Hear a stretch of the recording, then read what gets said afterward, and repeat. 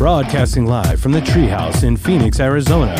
It's Not Conscious With Mark Poles and Chris Woodsy Peralta. From the home offices in Gilbert, Arizona. Welcome, sir. Sir, how are you? Good. How are you doing? I'm doing great. How about yourself? Bienvenidos. Happy Christmas, Merry Boxing Day, all that good stuff. Oh, yes. Today is the 27th? Of the Boxing Days. It is the 27th December? December 27th, 2020. Yes. COVID going nasty. Tears in UK. Tears and tears. Tier 1, 2, 3, 4. Oh, and tears. I was like, wah. Exactly. Oh, those tears. Tears. 2 tears. And tears. And allegedly those numbers are ramping up, sir. But okay. We're between obviously we're Boxing twixt the Day. hedges. We are twixt the hedges. Twixt Christmas and New Year's. This one is a Knocked Conscious. Yes, it is. So this one's serious. Surreal. What's it about, sir? What's the title of this one? Eugenics. And Megenics. All of our All genics. the genics. Yes. It's funny, it's eugenics, but there's an E at the front. Yeah. It's like Philadelphia. It is, but Or it's kind of like the pterodactyl. European Union genics. Yes. The Eugenics. Eugenics. Yeah, which is interesting. It totally is. The case. This was a documentary that I came across on PBS like a year ago, and I found it really interesting, and I had no idea about it, and then I put it on the list of things that we might talk about, and then we both rewatched it, and we psycho checkmark took 5 pages of notes or something ridiculous like that, and we're going to discuss the pros and cons of eugenics and what it is and how it became a global phenomenon, so to speak. Yeah, rise and fall of. And because it was even more like eugenics was interesting back then because they didn't have the technology we have now. Now it's even, eugenics is even a different conversation than it was then. Well, it's scarier now. Yeah, because back then it was just sterilization, right? So we'll talk about all that. But it was basically, in a way, yeah. Basically, we think you're good, don't breed with that guy who's bad, but you don't know what comes across. Now with CRISPR and all that stuff, we'll definitely get into that. So I looked it up because I'm like halfway through the documentary, which is less than 2 hours on PBS. It's free. Well, first of all, it's called The American Experience is the name of the show on PBS, and then Eugenics Crusade is the name of the episode. Season 30, I believe it's episode 11. That is correct, sir. I think that's what it was. About halfway through, I thought, okay, what exactly does eugenics mean? What's the definition in English? Because they did tell what's the definition in Greek, I think, which we'll get to that. But are you okay if I read the definition Absolutely. in English? That's a great start. The science of improving a human population by controlled breeding to increase the occurrence of desirable, heritable characteristics. Developed largely by Francis Galton, who we will talk about, as a method of improving the human race.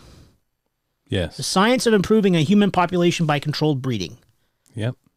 I think it's expanded, though. I really do believe that's expanded because now it's genetic manipulation in vitro and all that, where they didn't have that as, in the 30s. What does in vitro have to do with eugenics? Well, it's about picking out, you can pick the egg that doesn't have, remember remember our podcast about the first cousin marriages? Yeah. They can do a blood test ahead of time to see if things cross over. And there are in vitro, you can remove certain cancers in the embryonic stage before you even do the implanting of the fertilization of the egg. Okay. I forgot all about that part of that. Yeah. With DNA splicing and everything like that now. Right. We talked about CRISPR with the Chinese twins. Yes. Right? So that'll come up. But okay, I feel like eugenics is all of that. So what is CRISPR? Well, CRISPR, we'll get into CRISPR later. You can't throw the goddamn term around. Okay, bro. And then somebody, because I don't. CRISPR is a gene editing tool, splicing, used by biochemists and whatnot to remove and add DNA to current, strands of DNA. And I think I asked you this question a while ago. Is that what that movie Gattaca's about? Yeah, we talked about Gattaca, and I think we were going to talk about that later as well. With that CRISPR thing. The whole thing, we'll get into exactly what all that is. I can give you a quick simplified definition, but basically the thing is eugenics just, it's about birth now, but now it's beyond because we can do it outside the body, right? I mean, we can do some things outside the body that weren't just you can't have kids or can have kids, right? Because that's how it started. So are you talking about like body modification? Well, no, I was What are you just talking about like outside of the body? Well, I'm saying because of in vitro fertilization, you can take an egg. Oh, okay. And manipulate it and then put it into something. It's not just done randomly, because even though you have good stocks per se, and we'll talk about how they got like the good breeding and whatnot, even with good breeding, you still have irregularities because it's not 100%, right? It's just a lower percentage of, or a higher percentage of, but depending on what, intelligence, looks, all of those personality types and traits, right? Yeah. So anyway, CRISPR design tool. It's a gene knockout design tool. Oh, that sounds great. Oh, yeah. It simplifies gRNA design. Ooh. You can design RNAs to guide gene. What about like Wranglers and Levi's and those? Well, those are delicious. And they look great. The 501s, the button fly, only the button fly. So I apologize. I've tangented already way too much. Let's get back to eugenics. Okay. Specifically what it was about. Okay. How did the documentary start? Well, first of all, I'd like to set the timeline because I'm psycho. So it starts with the end. Well, okay. Eugenics basically started in 1902 and ran through the 1930s, through the Depression. So everyone has an idea of the timeline of when it transpired and when it became popular culture. And I had no idea that it was even a thing in America, and a big thing in America. But to your point, the show started in 1934 in San Francisco, where what do you want to call her? She was an elitist. She was well-to-do. She was the great-granddaughter of the guy who invented the first steam locomotive, the Tom Thumb. So her name was Ann Cooper Hewitt. Yes. And she was a great-grandson of Peter Hewitt or something like that. And anyway, he basically, they were well-to-do. They were well off. And so she wasn't like a movie star, but she was just rich. Right, but she was born into wealth. Correct. She was a young lady in her 30s, right? Yeah. No kids, never married. At this time, no. Yeah. At that point. Correct. And her mom, she went into the hospital for an appendicitis, right? Appendectomy. Uh-huh. She came out of the hospital and later learned that she had been made sterile. Yeah, a section of her fallopian tubes were removed, allegedly. And that was August 18th, 1934. 1934. There you go. So in basically the middle of the Depression in Frisco. She was deemed, or she was called the sterilized heiress. And then she sued her mother and the surgeons for $500,000 in 1936. Which I read something equivalent to like $9 million. That's a boatload of money, dude. But that might have been 10 years ago article, so it might be even more than that. But $500,000 in 1936? That's a lot, yeah. Holy mackerel, that is a crap ton. And basically she sued her mother and the two surgeons who were in the operation, who performed the operation. So why did her mother want her to be sterilized? Well, that's where it gets a little gray. What were her mother's motives? Right. She claims she did what she did for society's sake. She claimed that her daughter was what's called feeble-minded, which what we probably call some kind of mental challenges nowadays. Feeble-minded is a lower IQ or lower intelligence, I guess. They didn't really have IQ at the time. So lower intelligence. And they, so she claimed that her daughter was feeble-minded, and that what she did was for society's sake, so she couldn't bring a lesser human into this world. And it was legal because the state at the time had a law allowing for sterilization for feeble-mindedness. Which is terrifying. Scary. And we'll get into how that all happened. And once again, isn't it always like the initial idea of a better society is always a great start? But then who deems what's better? Right. And I mean, there's so many questions that come up, and these will come up as we talk about this. And there was a lot of, they interviewed a lot of doctors and historians and writers and people that appeared smart. and they said, yeah, it's a great idea, but the underbelly of it is fear and hate, and the fact that the elites were the ones who were deciding what was acceptable. So that's a problem. Well, from my perception, that's a problem. Well, then, and this is the controversy on this particular person. It'll come full circle. Do we want to talk about it at the end, or do we want to just bang out the whole story and then talk about the middle part where it basically... Yeah, let's just finish. I'm of the opinion that we just finished the story. Yeah, so let's finish this. So basically, what happened was there was a thought, though, that in the gentleman's will, her father's will, the wife's or the mother's husband, without children, she does not get the fortune. And Cooper Hewitt would not get the fortune of the family if she did not have children. Right. It would go to the mom. It would then go to the mother. So that was the mom's motive. So they're not certain, right? Because she, to that time, claimed that it was because of her daughter's feeble-mindedness, and that it was legal that you could sterilize feeble-minded people at the time in 1934 when it happened.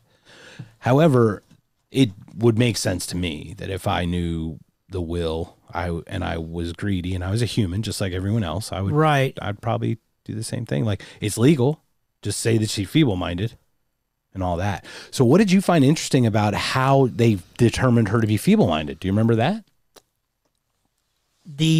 What I do recall was that the defense for the doctor said that she would be a bad mom. That's it. Did I miss something? Well, remember they administered like an intelligence test? Oh, yes. Like 20 minutes before they actually put her in the thing. Yes. So it just seemed like dumped on her. And she's like, why are you asking me these questions? Right. They asked her very challenging questions like, what river dumps into Lake blah, blah, blah, blah, blah in the middle of nowhere that no one's ever heard of? Or what's the longest river in the United States? While she's in excruciating pain waiting to have her appendix removed. Right. So that's pretty messed up. No one knows the answer to that question. Not even the smartest dude on Jeopardy knows that shit. So, yes, okay, now I do remember that. Yeah. So, I think that was the setup, right? That's how they determined her feeble-mindedness was through this weird intelligence. But go ahead. She was fluent in 3 languages. Yes. So, how can you be labeled as...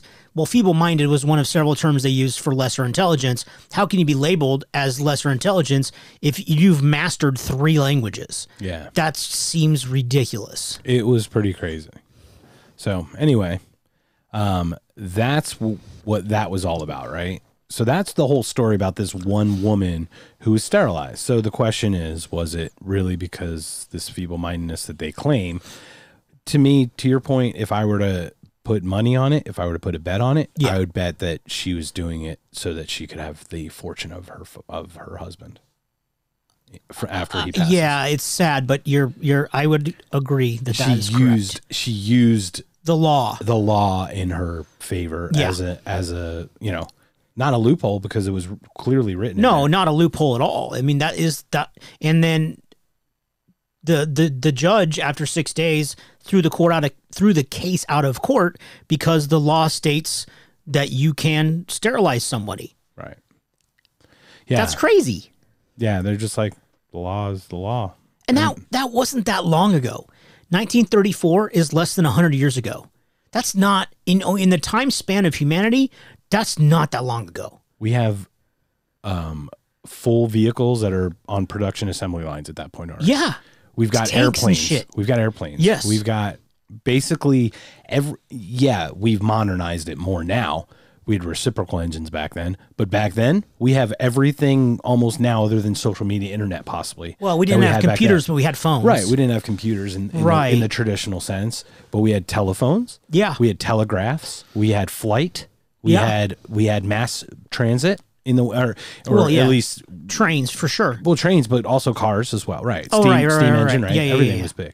So we're industrialized at that point. Oh, very much so. Yeah. I mean, this is in the middle of the Depression. Right at the Depression there. So and so eugenics was here about controlling human reproduction, right? It was a scientific solution for social problems. It was like a combination of hope on one side and fear and hate on the other. You actually mentioned that earlier. Yeah. What are your thoughts on all that? I think that's absolutely correct. That the idea that, hey, the original idea was to, if the original gentleman's idea, Francis Galton, is that correct? Yes, Galton, I think is how they say, but same thing, Galton. Out of Long Island, New York, his original idea was, if we can have somehow determine the hereditary traits of people, and if those traits are bad, alcoholism, criminality, negative things, and those people don't procreate, but the people that are stronger and smarter, they do procreate, we can create a better society. Well, is that a good idea or not? It doesn't seem bad. All right. I don't know. That's the thing, is a concept, better humans, like they said, better babies was one of the big statements. Right. Like making better babies. Like, who doesn't want better babies? Right. Who doesn't want they said healthier. Right. Who doesn't want a healthier society? Yeah. Right. And so those are the things. We'll get into the philosophies of that, and that's where where the contradictions come in, right? Yes. But one of the things I found early on that they talked about, it didn't start with Nazi Germany. Whenever you hear eugenics, a lot of people tied it to Nazi Germany. That was very interesting because Hitler had the Aryan nation, right? Remember the blonde hair, blue eyes. But I never. But you didn't even know about it. I mean, I obviously knew the Aryan race and Hitler's obvious attempt to make a master race, and that the term master race was coined by Hitler, right? But I didn't know that's what eugenics was. I had no idea. I never heard the term eugenics until I watched that 2-hour special. You know what I mean? That's so.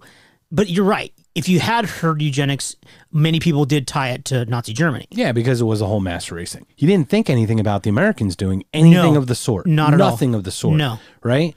But it wasn't even a fringe idea in the 30s and mid-30s. It had already taken, to your point, 1902 is when it started. 1910 is when it really took off. Right. With Davenport and those other guys, right? So it was a utopian idea, making better people. Like that was the whole thing. It was about having healthy children, stronger society, The thing is, some pretty horrific things were done in that name, right? In the name of eugenics. It's funny because they talk about it later as it being like a religion, right? Yeah. And one guy felt like, what's his name? The second in command guy thought he was Laughlin guy, Harry Laughlin. Yes, correct. He was like an evangelist. Yeah. And I was like, oh, that's not good. Yeah, he's selling his idea. Right. Yeah, the idea should kind of sell itself. So to your point, fall 1902, Charles Benedict Davenport, he's 36, Harvard, meeting with Sir Francis Galton, and he was in his 80s at the time, in England, I believe he went on a trip. Right. And his motto, this Galton guy's motto, whenever you can, count. I think that's pretty smart. He was a numbers guy. Yeah, he was just... And he was about stats, right? It could all be written down and created at that point. He created weather maps, fingerprinting for finding people. That was pretty cool. I thought that was an interesting thing. About the dude started Francis fingerprinting. Galton. Yeah, that's crazy for criminality or to identify fingerprints, right? And then also he also had the parameters for the perfect cup of tea. A spot of tea, was it? And that he was related to Darwin. Thank you. Yes, he was the half cousin of Charles Darwin. So it did seem like these families of, smart people. They're generally white people at this point. They're all in Europe, so it's pretty much white people. But the better offs, the higher to-dos, all seem to be related in some weird way, right? This Galton guy was able to have his university and be super smart. And he happens to be the half cousin of Darwin. Mm-hmm. You know what I mean? Once again, it kind of goes in the family and how important family lineage was definitely at that point. It's still important nowadays, but really back then it just kind of set you for life, or didn't, in a weird way. So you're saying that it gave those two guys the ability to do research and it set them up to... Certainly afforded them better opportunities than some guy, that's a Thatcher's son.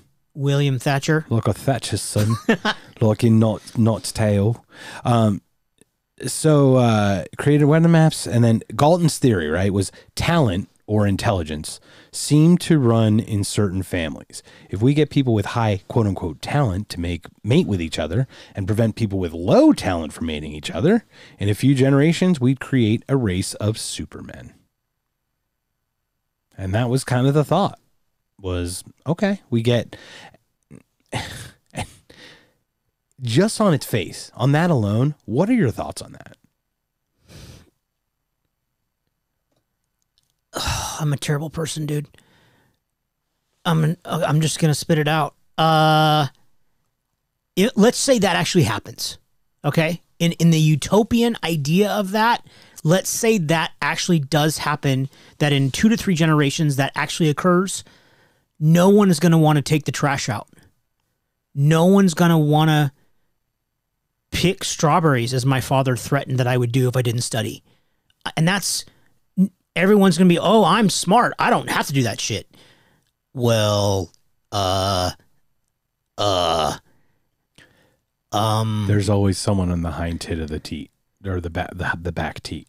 You know what I'm saying? Yes. There has but to if be. you create a race of super people, you're going to have everyone's super people, but the lower super people are the ones that are going to do those jobs. And I understand that's maybe a topic that we shouldn't discuss. No, it needs to be discussed. For sure. So to your point, yeah, but even beyond that, like on its face though, if just that concept of don't have lessers breeding, it doesn't sound like a bad idea. And I feel like a horrible human being for saying that. I'd want to avoid that as much as possible. Or at least breed maybe a lower talent with a higher talent, like, and even it out or something. You know what I mean? Like, yeah. But once again, you'd have to deem what talent is. Okay, so let me ask. What smarts is and what intelligence is and all that. Yes. So there was one lady who was shunned very much for her. I'm skipping ahead, but the question I think is apropos. She was a very large proponent of birth control. And she was shunned for the majority of her public career until she tied birth control to eugenics. Then it gained popularity. So one of her promotions was, don't have a child if you cannot financially handle it. The financial burden of having a child or children. Don't have a kid if you can't handle it financially. Right. What's your take on that statement? In a utopian world, I would love that all humans would recognize whether they could afford financially and emotionally to have a child or course. Two. Right. I would love for people to do that. The challenge is in unfortunate circumstances, without proper early education or anything, you have younger people having children that aren't ready in the first place. But don't know they're not ready, for example. But it's already too late at that point, right? You're having the child now. It's already part of this society. It sounds awful when I say it, but I feel like self-regulation is good. We can't force people to not, right? In my opinion, though, if I were to have an opinion, which this may end the podcast completely, I feel that in this type of society, childbirth would be a privilege, not a right. Just like driving is a privilege and not a right. And I think we should be licensed to be parents. That sounds horrible. Isn't being a parent a privilege? Isn't that part of right? But it's not a right. No, we treat it right? like a right. Like, so my thought was to like make it licensed. Take a test. Go through. Everyone has to do this. This would be for betterment, in my opinion, because we at least have all the same foundational start of parenting. And then it goes astray by its own thing, but at least we all start at the same point. If we all had like a guideline, right? Like everyone, this is a really good way to raise your children. Obviously, people would say what's good and what's not. However, there's a general good way. It's like feed them when they're hungry, clean them when they soil themselves. You know, like the basic maintenance parts. You know what I mean? Child maintenance. Don't duct tape them and put them in a closet. That's probably a great idea. That's don't what the beat nuns them to did, death. dude. That wasn't the Right. parents. But you understand what I'm saying. Like, Of course I do. so what are your thoughts on my ridiculous So comment basically, of to licensing summarize, Keanu Reeves summed it up very well with his statement in the movie Parenthood. You need to pass a test to get a driver's license, but any asshole can be a father. Ta-da! Oh, I didn't even know he said that. See, that's exactly where before I was. he was Neo and before he was, super popular guy. He said that to Steve Martin, I think. I love Steve Martin, speaking of.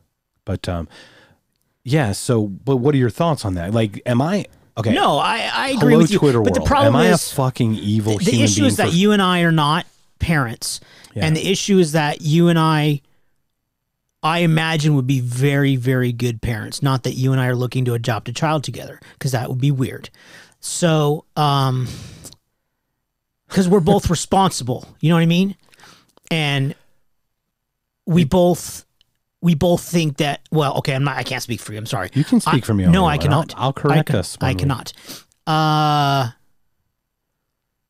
think I would be a really good parent. Obviously it's not going to happen. I'm old and stuff. So, but the point is, I agree with you that we see neglect a lot, and and that sucks. And sometimes that neglect is not intentional. A lot of the times because of alcoholism or drug abuse or a myriad of issues, right? Some of the stronger kids come from neglect, though. Well, of course, because they really learn to make their own mistakes. Like, yeah, once again, my parents are great people, but they were they were involved in everything, and I could not make mistakes, and I didn't learn because I couldn't make mistakes. It wasn't until I was on my own and really screwed up and realized what debt was or what, whatever was, because those are just personal things. But overall, my parents took like I said, on paper, took great care of me.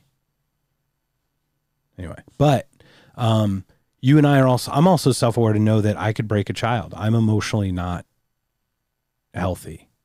Like, that's the truth. That's not, no one is 100% emotionally healthy. I understand that. And obviously every person is damaged in some way, therefore every child is damaged. But being aware of it. Well, yeah. We are, you and I think, are very self-aware of our shortcomings, whatever they may be. Probably too much. Right. Probably too much. And that's definitely part of the reason for me not wanting children. The whole thing is I had a vasectomy at 34, man. That's how it was. It's just, it made sense to me, for me. I would not say that for anyone else. However, I think it is really callous to have a child and go in completely blind, especially super young and not knowing. That's just my opinion. Yeah, no, I agree.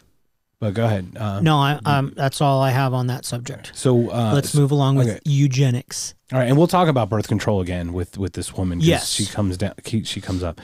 So you have the term eugenics. What was the term that you got from Latin? Because that's where we're at now. Latin, Greek, something like that. It was a combination of two words: well and born. Well born eugenics, which I thought was interesting. That they coined, or was it Davenport or might have been Galton. I forget. It might have been. It might have been Davenport. It doesn't matter. One of the two main guys, Davenport or Galton, one of the two, coined the phrase eugenics, and then it became religious. Like they were talking about it. Well, in a way, yes. And initially, Davenport opens up a thing. He works with plants and animals and crossbreeds. When you say open up a thing, what does that mean? An institute of some sort. On the North Shore of Long Island. Yes. He opens up a 10-acre establishment. Sure. What do you want to call compound. it? Sure. Yes. Cult compound? No, come on, man. It's not like that. It's not like Waco. They had birds and chickens and Did they have goats. No pterodactyls. Like Timothy? It was a pterodactyl-free environment, sir. Okay. There was one Chewbacca. He tended to the goats. He was a goat herder. Like scruffy nerf herder is what he was. Of course it was. So this is where Gregor Mendel comes in. Gregor Mendel. Yeah, he's the guy who studied the heredity in peas. Yes. And that's where the whole thing was the Mendelian. Remember when they started talking about Mendelian stuff? It all tied back to him. And he found certain characteristics in peas. Yes. But once again, a pea isn't a human being. It's much more basic. I'm pretty sure a pea is not a human being. That's what I've heard. Now, I've heard that human beings take them. Peas? Yeah. And pea breaks. Yes. And we can be two peas in a pod. We can. And We could be like peas and carrots. Like Bubba Johnson. But they weren't, obviously, this is very new, right? They just realize all these new ways to study things. So the assumptions would be, a pea is a living thing, so humans living, so it's the same. Or, you wouldn't think of the complexity in some cases, right? So you'd think a lot simpler terms because it's brand new. These are brand new concepts that these people are. So what was the law? What did he learn from the peas? It was about the law of heredity. Okay. But basically he was finding that he could cross or, pollinate or whatever, make peas have certain traits and characteristics by combining them or something. That's my understanding of it. What I remember was there was a drawing that there was the 3-in-1 rule, that it was every shit. How do I explain? It was a ratio of 3 to 1, but right. I didn't get very much into that because they didn't talk. They talked briefly about the 3 to 1 rule and they had like a diagram up. But the 3-in-1 rule was okay. If you have 4 peas, 3 were the same, 1 wasn't. And that was true with every generation down. So if they were breeding the peas, that was true with every generation below that as well. Then they found that to be true with chickens. They found that to be true with other animals besides peas. Is that correct? That's correct, yeah. Okay, so that was the law of heredity. Yeah, the law of heredity was, like you said, it was the 3 to 1 rule, right? ratio rule or whatever it Something was. to that effect. Was, that stuff could be passed down into like a ratio of 3 to 1, right? Yes. So they had a 75% chance basically in getting it or something like that. Yes, thank you. And they did, and then what Davenport took it to other plants and then added animals, to your point, with the chickens and all that. Yeah. Mendel only did the peas. Yes, but they stole his idea from the peas, right. The 3-in-1. And then used that as a template for their studies. Yes, correct. And it really, so they discovered that it was the same. I mean, it was true with other things besides peas. Yes. And then they thought, it was, once again, a natural step from breeding animals to breeding humans. So then they were like, well, can we breed humans? It's like, well, no, because they take how long to develop, right? 20, 30 years. How long for a time? Right, it's generations, right? You can't study a full, how many generations can you really study? So 3 or 4. You need a much shorter kind of thing. But it did make sense, though, to go from thinking about the animals to thinking about doing it with humans, right? Agreed. So this guy creates some family history questionnaires, and he traces the pedigrees and looks for desirable traits in all of these questionnaires that he handed out, right? And where did he send the questionnaires? To a lot of well-born people, I thought. I thought it was prisons. Was that the prison one? Yeah, pretty sure. Yes. It was prisons and also like, right. They didn't say insane asylums, but that seems like what it was. Yes, it was at the prison. They were looking for it everywhere, not just on the high side. No, they were looking for the bad people too, because that's where the whole point of the next piece that we're going to talk about is about getting rid of the bad stuff. Yes. It's not even undesirable traits. Right. Not adding good. It's just removing, to your point, alcoholism, the criminality, and all these other negative societal issues, right? Yes. So they go, and a lot of these people were apprehensive about the influx of immigrants, right? Because this is a time when, these well-to-do people are leaving the front porch, and the streets of New York are littered with just immigrants everywhere, and they're poor and they're dirty and they're lesser because they're not. Well, they've only been in America for a week, right? And they probably don't know English. Yeah, absolutely. So, they're trying to make a better life for themselves. Because in the Northeast, Ellis Island is right there. Yeah. And they said 75,000 people a month were coming through Ellis Island. That is a lot of people. It's a And shit think ton of about people. those people. Are they going to stay in New York? Are they going to try to migrate to? They're going to go where the jobs are, right? How do they feed their families? That's where the people are going to be. That's it. That's survival, right? Right. That's exactly what it was. But this is the thing is, you know, America was great because of these people that made America great. Like, Yes. we talk about the guy that comes in later, how he had relatives that signed the Declaration of Independence, and Yes. he came over on the fucking Mayflower, basically. A pilgrim. He was one of the Puritans, right? That came over. Yes, So, exactly. Correct. So we'll talk about that, of course, but the immigrant thing was a big issue. So they had this thing called the progressive movement. Do you have any notes on the progressive movement and what that was about? Was that Mr. Grant, or is that later on?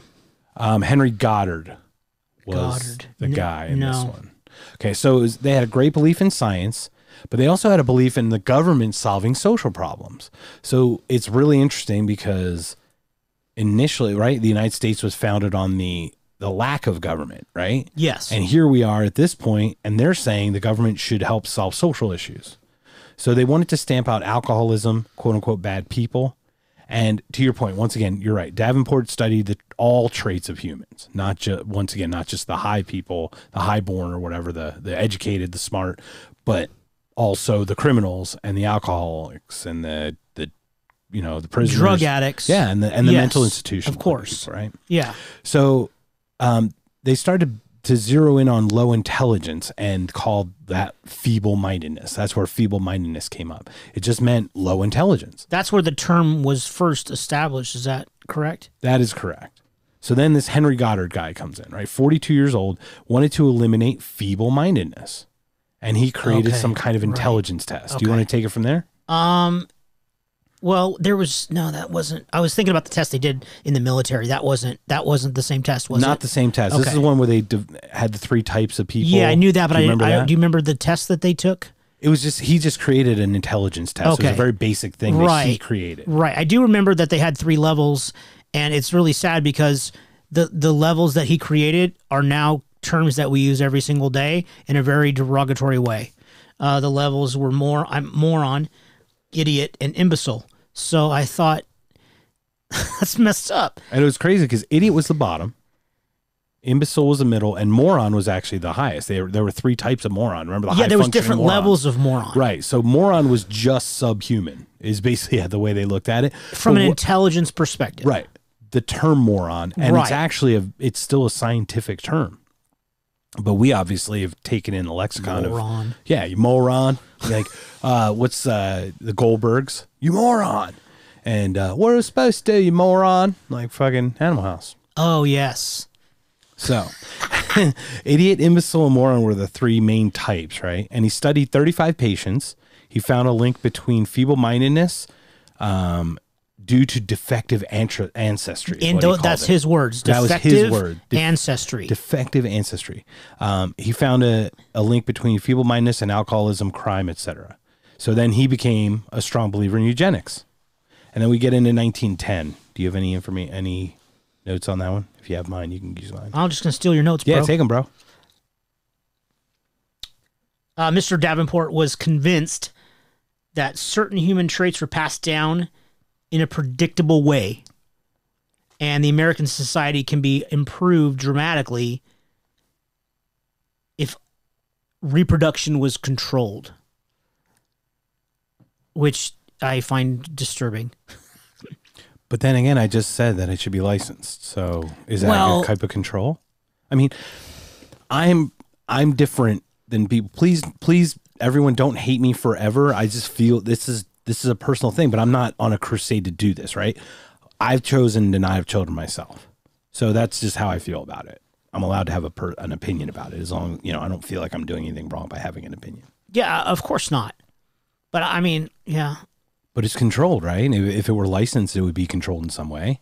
Who licenses it? That's my not fear. That's not the right word. But how would the human race? How would a government entity regulate that? Oh, I'm sorry. It's like a driver's test. Sorry, you couldn't parallel park. You fail. You only got 79%. No kids for you. You can retake it in a year if you study harder. Like it's an SAT. Come on. It's a PAT, a parental advisory test. That's great. Okay. You know what I mean? Yeah. Not a point after attempt. That's different. Totally different. But wouldn't it be great to have something that everyone knew how to hold a baby the first time, or how to handle a baby, or how heavily responsible the responsibility of the baby, right? I mean, look, I've heard a story of a woman getting high at a party and putting her baby on top of her fucking car. Oh, shut on up. the roof of the car. It was in Phoenix. God. And she drives home and did a turn. The baby was safe. It was in the thing, and the it tumbled carrier. Car carrier. But holy shit, man. Like, I understand people are still going to do that. People are going to leave dogs in cars in Phoenix in 120 degrees and not leave the motor running, not leave a crack. They're going to leave children are going to drown in pools, right? Like, these things are still going to happen. What were you saying about me drinking on this podcast today? But can't we minimize it? Who? Can't we all just get along? Can't we just minimize those issues is my point, right? I'm not saying that it's going to eliminate them, because people are people. We make mistakes. We are fallible. People.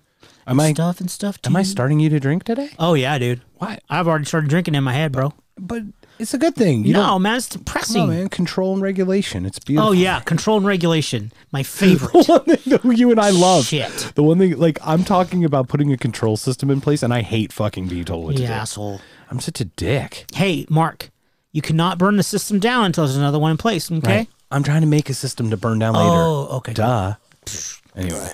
So where are we at after that? I don't know, man. I'm slitting my wrist. That's where I am. So then they created a new institution, right? Dedicated to eugenics. Do you want to talk about the E.H. Harriman, how that dude bled her money? How he suckered her into that? He suckered her. Just kidding. Mr. Davenport, the main guy from Long Island. Davenport was the main American figurehead. He's the American influence. He's the main American figurehead for all of eugenics. He went to Mrs. Harriman in New York City. Her husband passed away. He was a railroad magnate or magistrate or some shit like that, and left her with a boatload of money. Magnet. Magnet? Back then. Sure. Magnet or magnet? The dude had a lot of cash, bro. So he went and talked to her and tried to get money from her because he thought that she could be persuaded that eugenics was a good thing. And he was successful in that, and she became a very good supporter, and she gave a ton of money to the eugenics cause to help promote and publicize eugenics across the country. Yes. Yeah, Miss E.H. Harriman. So she had all the money. It's not environment, it's genetics. Eugenics would solve all the problems in society. So she pledged money to him, right? She pledged basically her loyalty or whatever, and a lot of financials. But this is the question, right? That was the next question. Who decides what the correct feature should be? What the correct what should be? Features, right? What does that mean? Well, when we talk about eugenics, who do we deem, what features do we deem acceptable, desirable, and what features do we deem not desirable? And who makes those decisions? That's the biggest problem with eugenics as a whole, right? Is it whiteness? Is it Asian? Is it African American? Is it person of color? Is it indigenous? What's the right genetic makeup to do, right? Who chooses what are the features we're looking for? I don't think there's a right answer to that question. Right. And that's the biggest problem. Because it's like the same thing I just said about, okay, well, who's on the committee to allow people to get licenses to have kids? Right. Who's on the committee to write the test that you have to take to have kids in your little DMV Department of Transportation? Find me an unbiased test. That's the problem, is that not only that, but you can't, it's kind of like on the Mars podcast. Who's going to be on your committee that, you know what I mean? Right. Besides Keanu Reeves, who's going to be on the committee that is going to be neutral and peace and love and what's in the best interest of humanity? I don't know. Everyone can be bought. So at a certain point, as I've said before, what are you going to do? Is there a right answer? I don't know if there is. I don't think there is. That's the biggest problem with the whole eugenics, is putting anyone in control of a program like that. They make a decision of what's best. Well, what they think is best. Right. And you can't, obviously, you can't make everybody happy all the time, right? So let's say some dude or lady makes a decision they think is in the best interest of the human race. Well, 26% of the people might go, that's bullcrap. This is horse shit. What, blah, blah, blah. They might freak the fuck out, right? You don't know. Right. But they truly believe that they're doing the best thing for the most amount of people. But somebody may think the exact opposite of that. Yeah. Yeah, I mean, who's to say that, and we'll get into the exact people with the trait book and all this other stuff. The trait book? Yeah, I loved inferior germplasm. That was fucked up, dude. Yeah, so they go through all this stuff. Now, this is the thing. If you set aspirations that blind you to a certain set of consequences, that's really what this became, is like, we're looking to do this, but the consequences are that, but you're so focused on what you're trying to accomplish, the end goal, that you're not looking at the negativity of it. You're not looking at the downside of what it can do to the other side of the coin. And that's where it gets dangerous, because no one can decide, right? Yeah. So October 1910, they opened this institute, right? The Eugenics Records Office, or Eugenics Record Office. It housed hereditary information on American families to use it to guide the reproductive choices of the nation. It basically began institutionalizing eugenics. So it started making it like giving it bigger teeth, because it's now there's an institution of eugenics, right? With the office. And that's where Davenport used the money from the lady, Miss E.M. Railroad chick from New York, to start the institute. E.H. Harriman. Sure. Yeah. Yeah. The rich railroad chick. E.F. Hutton. Sure. So they listened. And then, so Harry Laughlin was the guy you mentioned earlier. He ran the institute and the trait book, right? Data was used as gospel, but nothing was checked. What I found really interesting was the one guy's like, yeah, they said this, and they just wrote it down. It's like, oh, okay, then that's what it is. There was no double checking, no checks and balances. Yeah, I found it very interesting that they sent out surveyors to ask people questions all over the country, and they would say, oh, so tell me about your dad. Oh, he was this or that. Oh, but my uncle, he sure was an alcoholic, and he died 10 years ago. So he'd write down uncle was an alcoholic. Right. And then they would put that information in I called it a big database, but it was basically a room with paper and file cabinets. So they put that information in the database, but they never verified it. There was no checks and balances at all that the uncle was an alcoholic. So they automatically assumed that was the rest of the family is predisposed to alcoholism because the uncle was. I don't know. That's messed up. I agree. And that was the point, is they just took that as like, oh, well, then you're bad, your uncle was bad, so that's your lineage. So your fate's been sealed already, right? Because your uncle liked to have a cocktail. Yeah. I mean, and what's your definition? Everyone has a different definition of that too. Like, oh, he had one drink a day. Oh, well, somebody might think you are a drunk.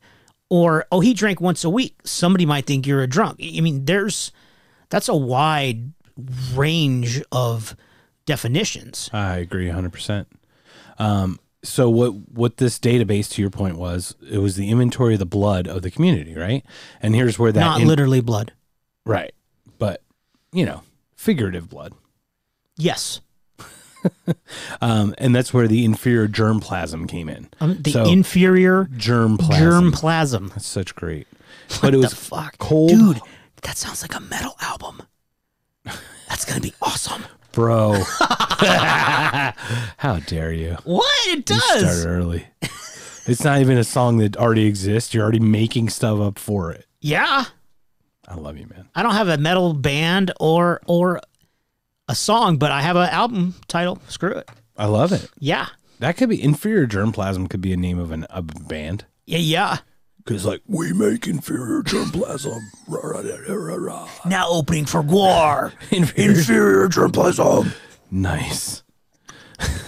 Sorry. Sidetracked. Sorry. So what they did, this was cold, hard, pure science, right? Like, it did not look at anything other than just numbers, strains of bad behavior / personality.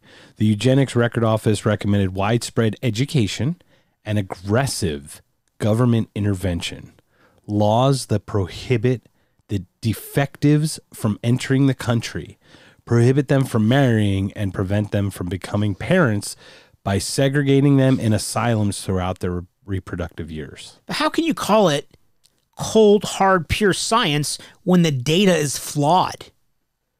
When it's not, there's no validation of it at all. The numbers were correct. The context was always wrong, though. It was out of it was the context that was really the right, because what they were looking was the numbers. They basically said this equals that, but that wasn't the case because the context was out. Right. Wrong. They say 1 + 1 = 2, but 1 was really 7 or some shit like exactly. that.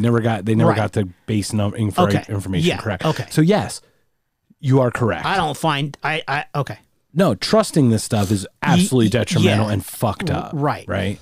But the truth is that's what they called it. I'm not, they just said, okay. I just disagree with that term. Right. Cold, hard, pure science. Well, if you remember, think about, you're a baseball guy, you're a statistics guy, right? That's part of the lore of baseball. Remember, they've got runs and, walks and strikeouts per innings pitched. Yeah. Yes. Walks, hits per innings pitched, whip, right? Whips and right. But it's WAR is wins over replacement, right? Yes, Stuff sir. like that. Yeah.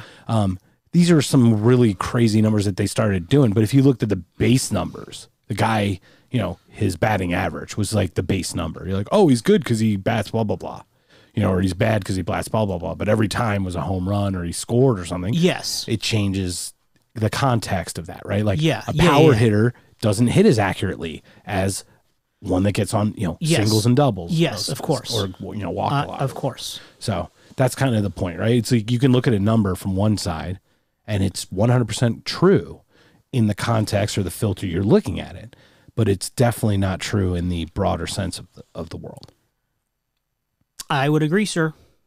Okay. So after that, what else do they recommend after doing the segregating them in asylums and stuff? Sterilization.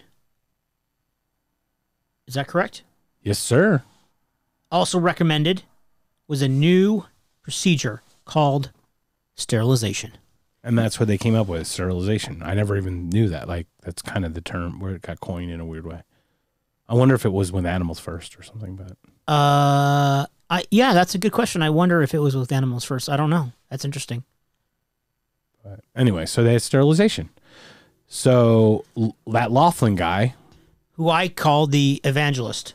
Yes. He was the religious. Yeah, tell us what he wanted to do. Well, he was like the number 2 guy in America for eugenics, and it became like a religious movement to him. So it was weird.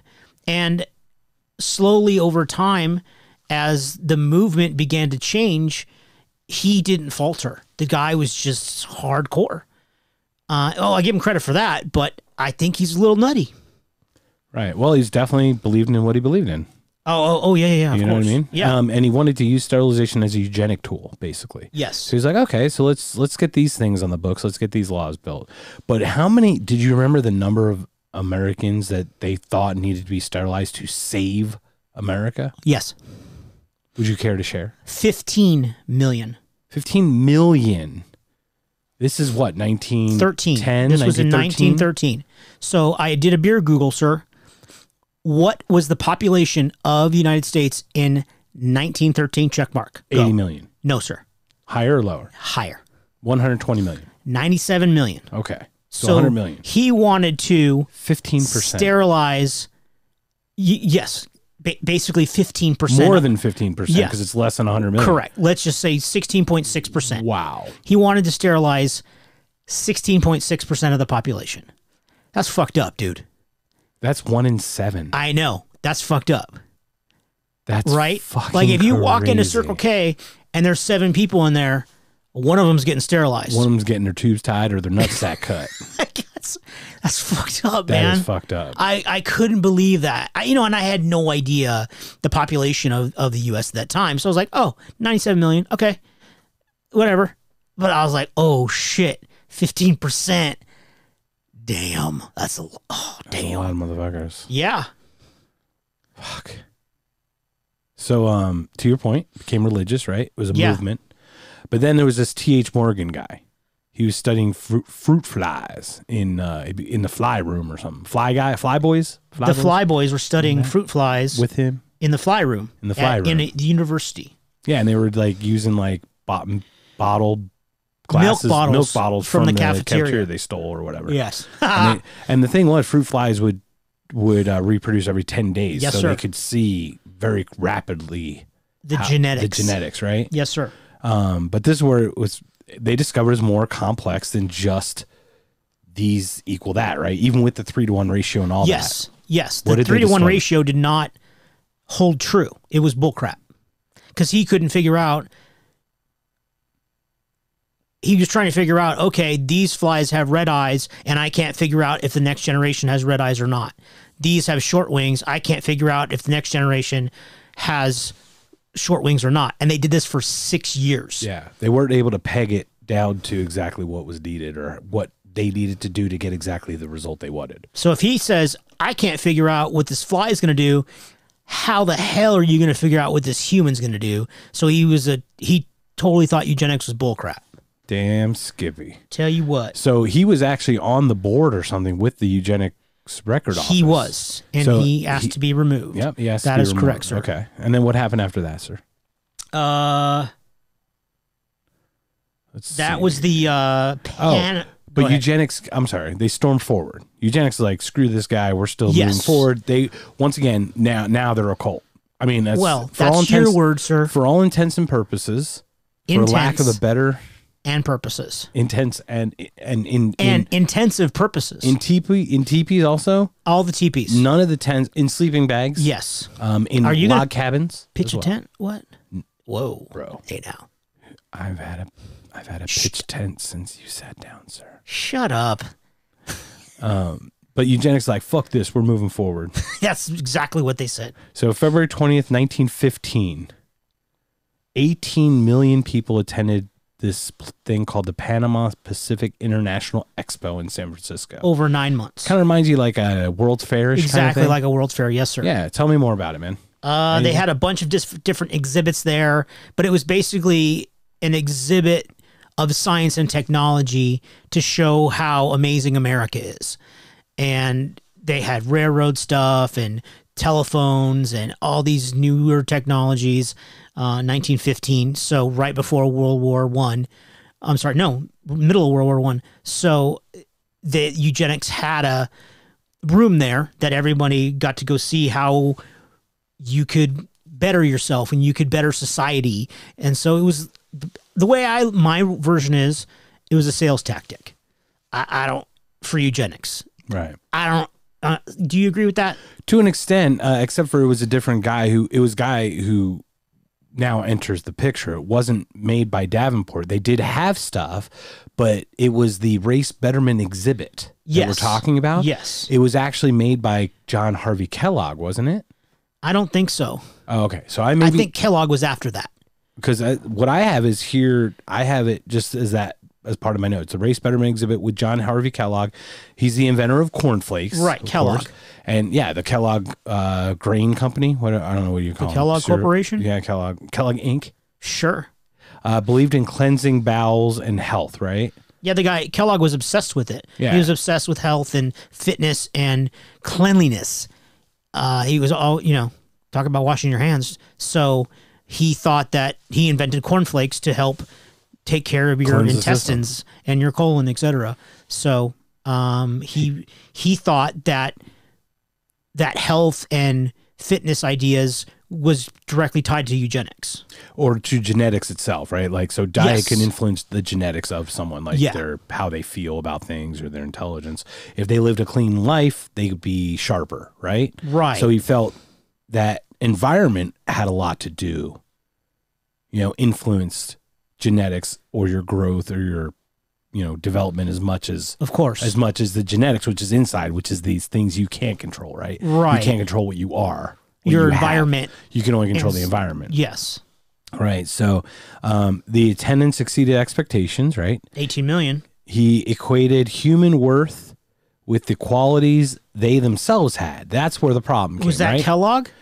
I don't think that's... Well, the whole exhibit as a whole, the whole idea of the eugenics during the fair or during the expo, Yes. was the people that attended tended to be almost all white, middle and upper middle class, and Protestant. That was like the running theme of all the people that attended the eugenics portion of the expo. Okay, right. Right. So Yeah. they were saying like they equated human worth with the qualities that they had themselves, not others. Right. They're like, well, look how good we're doing. Well, we're white and we're this and we're that. So that's what we'll use as a template. Right. Because that's what they saw as good. So you're saying that those people thought everyone should be like them.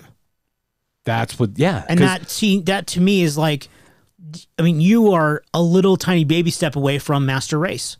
Yeah. I mean, it's right there. Yeah. You know, and that's in America, in San Francisco. Yeah. In 1915. Yeah.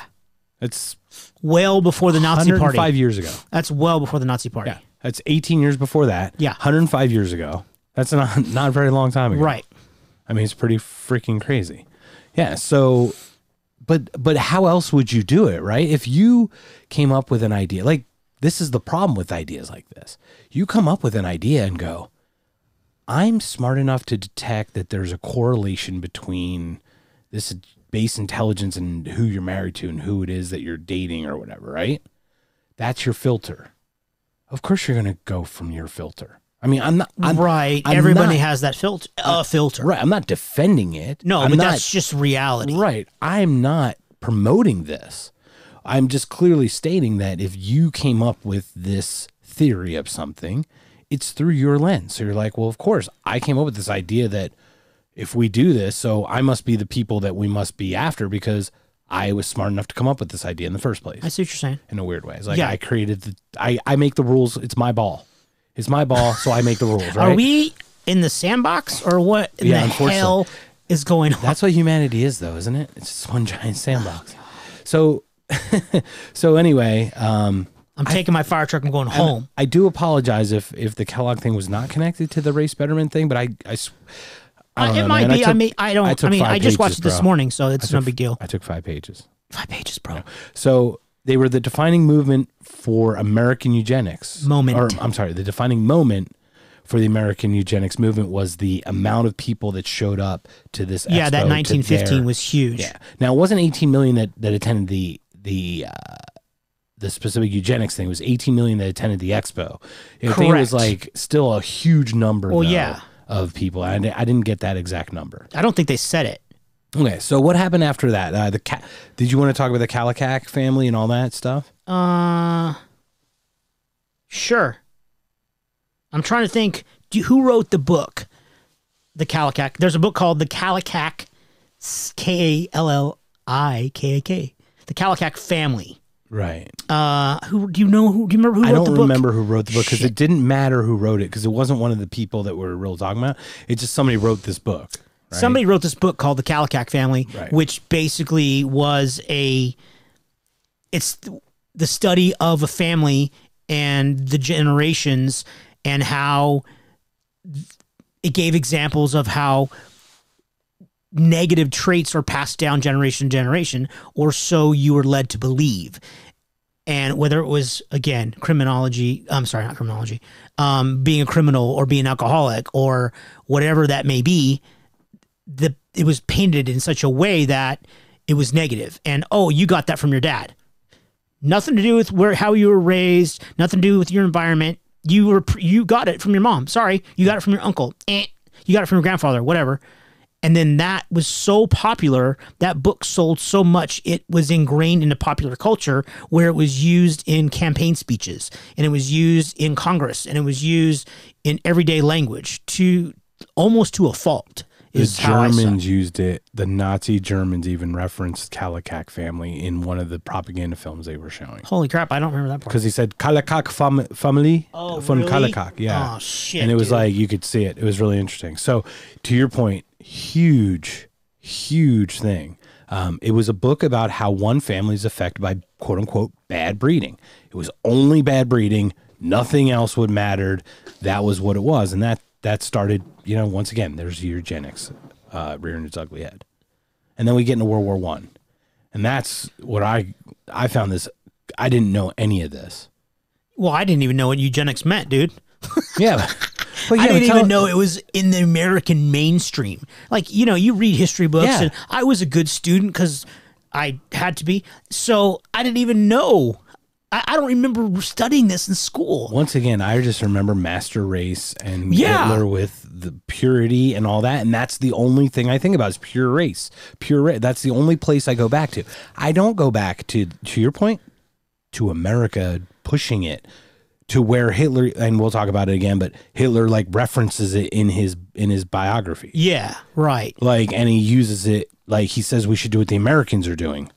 Can you believe that shit? Fuck. Yeah, we'll get to that. Yeah, we'll get to that. So to come back, World War I, the 3 million men were drafted. Yeah. And So we spiked. Our military just exploded at that point. So in 1917, the U.S. joined World War I, which had been going on for 2 years, and 3 million men were drafted.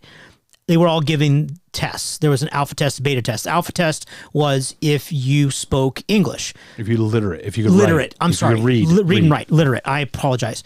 Beta test was if you were illiterate or could not read and write English. Is that correct? That's basically correct. Okay. Yeah. So they did pictures and tried to. Yeah, it seemed like a dumpster fire of a test. I mean, it really did. Go ahead. Sorry. So there was, if you did not read or write English, they made you draw pictures. And there was a house with a chimney, but the chimney did not go above the roof. So an Italian American, they made you, okay, complete what's missing in this picture. Instead of drawing the rest of the chimney, he drew a crucifix because that's what he thought went there.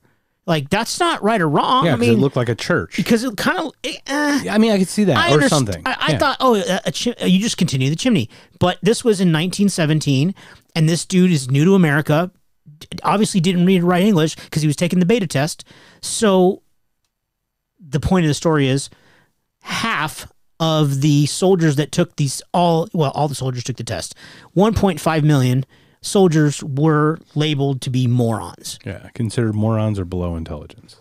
That's terrible, man. Yeah, but the test was just, once again, The test is the issue, I believe. it showed the biases that you go in with a test, right? Is, to your point, we're expecting extend the chimney because that's what we have in America. Yeah. But you're not looking through the filter of an immigrant from Italy. Correct. Do you recall on the alpha test, there was one gentleman who rattled off one of the multiple choice questions that was really tough?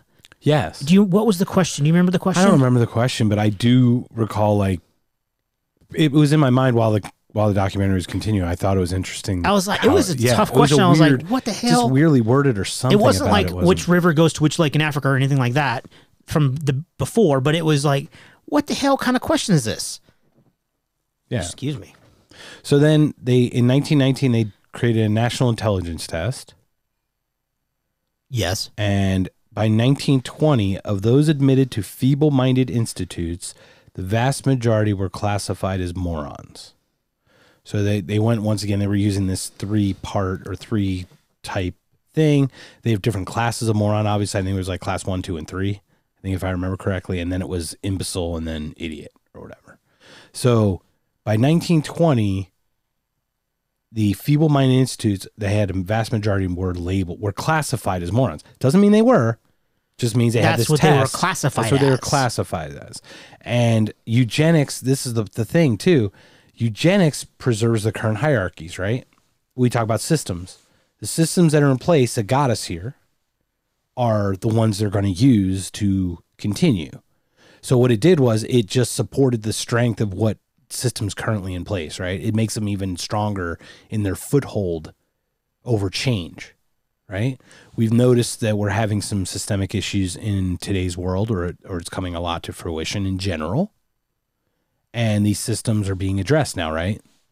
To an extent, as they always should be. Well, we're trying. We're trying. Yeah. And it's hard. It's not easy, but we're definitely trying, right? But this is the thing. Eugenics, once again, preserved the hierarchy, but things were changing. The world was getting away, once again, getting away from monarchies and getting away from control and getting away, you know what I mean? Like we were getting to the point of really working on individual freedoms. I mean, I know it's still the third, right now it's the 20s. Yeah. But there's a general shift for humanity to be individual and free. And women barely had the right to vote. 20 was when it happened. Black folks didn't have the right to vote for another 40 years. No, black people could vote, but they were still 3/5 of a. Remember, they voted even prior to Prohibition. Black men could always vote, but women didn't. I thought vote. they couldn't vote till 1964. No, that's the civil rights movement, dude. Yeah, but I don't think that's the voting thing, is it? I have to look that up. Do you mind if I sound like an idiot for a second? I love when you do that. When? Oh my God, that's just ridiculous, I swear to God, man. Oh, dear. I thought they were just 3/5 of a man. Remember? African Americans got the right to vote. Let's see, the 15th Amendment, which is before suffrage. Let's see, what year is that? Oh, 15th Amendment, isn't that 65? 1865? That's when they were freed. That's not when they can vote. Hold on. Oh, I mean, bro, 14th Amendment. Now, you're going to have to talk and while I try to read this as quickly as I can. I don't want to talk. I don't even want to be here. I don't even like you. Bro. I thought you liked me. I mean, sometimes. So tell us more about the eugenics in the meantime. What do you feel about the whole hierarchy? I think it's bullshit. Protecting the hierarchies. I obviously it's bullshit, dude. But you're absolutely right that it's another infrastructure that, oh hey, we're in power, so we need more information to stay in power. I see your point. It's poopy, whatever. It's dumb. It's fucking dumb. But it made sense, right? It's like I discovered eugenics, so I should be the one using my history of my culture to promote it because I discovered it. It's almost, once again, it's my ball, my rules in a weird way. And back into the sandbox. So after World War I, what happened, checkmark? Well, I would like to say this. The 14th Amendment of the Constitution, 1868, granted African Americans the rights of citizenship. However, this did not always translate into the ability to vote. Black voters were systematically turned away from state polling places. But I think the right was given in 1868. Okay. I'm totally wrong. I apologize. I hope that I am not. Now, it said in 1964, the 24th Amendment prohibited use of poll taxes. And in 65, the Voting Rights Act directed Attorney General to enforce the right to vote for African Americans. So 65, it was directed the Attorney General to enforce the right.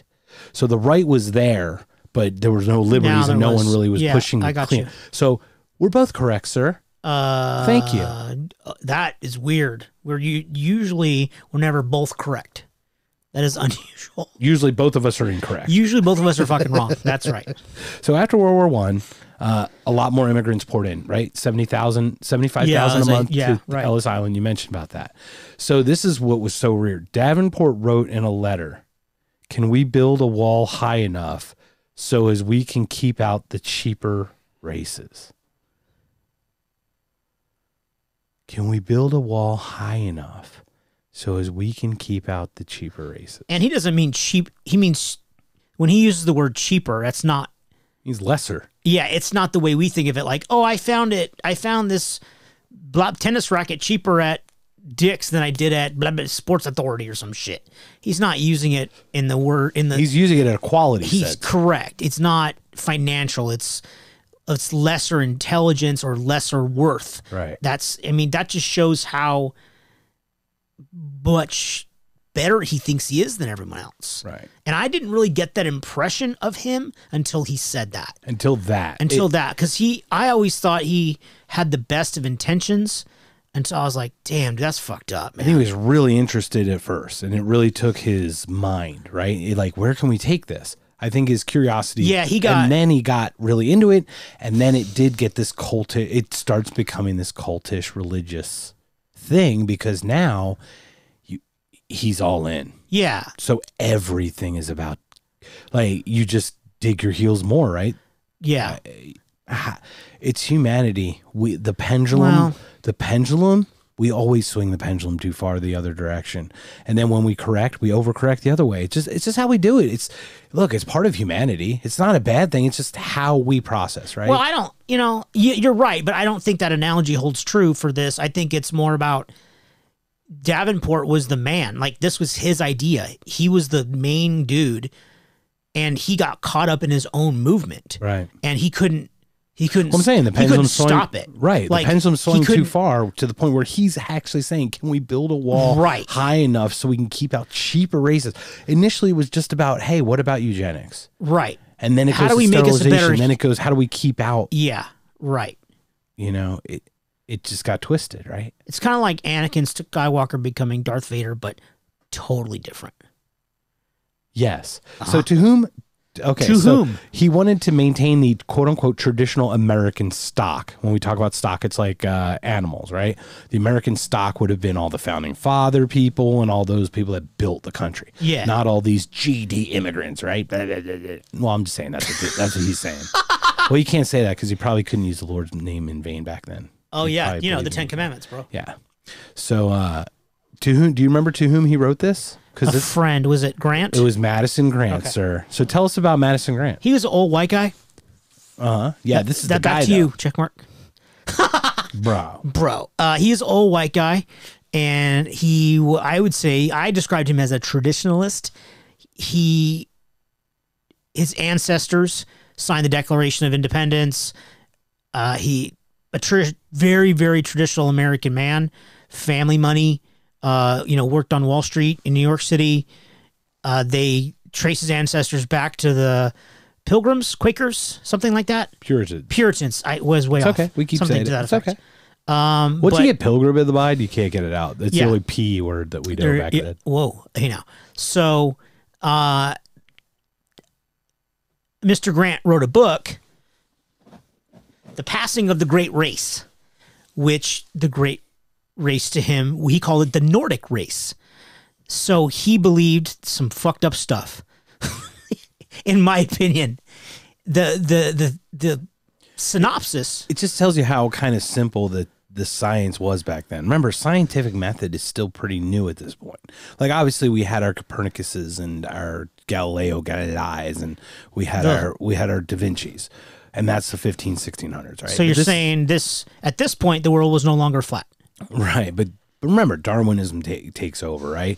This whole eugenics thing. It's science, but it's science from what they currently understand, which it turns, right? There's times when they find out, it turns it on its ear, like when bacteria was discovered or whatever. It's they didn't know about all this stuff yet, right? Or how this worked. They just had an idea, and they're like, well, we represent that idea, so we must be right? And so what was interesting about this is Madison Grant, once again, to your point, founding father, he had fathers that or ancestors that signed the Declaration of Independence. He was one of the Puritan founders, came to America. He was a conservationist. I thought that was interesting. Yeah, I forgot and he about that. saved the redwoods. Yeah, and this is what he said. Or they made it sound like he felt this way. He realized he was spending all of his efforts towards saving flora and fauna, right, while his own race was dying out. So, like, in a weird, like, Dr. Evil kind of twisted, or Mr. Glass kind of way, like in a dark, twisted, internal way, he's like, I'm just preserving a race that currently exists and does really well. Like, in a weird way, didn't he just see himself as like an extinct, a race that's becoming extinct? Yes.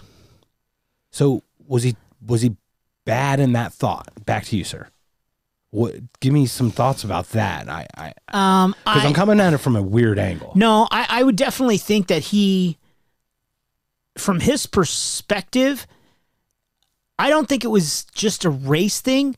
It was his way of life was dying out. Like, to your point that you made earlier about you walk out of your building in New York and there's all these people and none of them speak English and they're poor. And a year ago, it wasn't like that. And to put yourself in his shoes, he's like, what the fuck? Right. It's 1920. 150 years ago, my ancestors signed the Declaration of Independence to free this country, and blood's been spilled. And you people have no recognition of that. Is that what he's thinking in his mind? Right. How can you blame him for being... The guy worked his ass, he was not a young man. He was probably 70, 75. Right. The guy worked his ass off, right? So...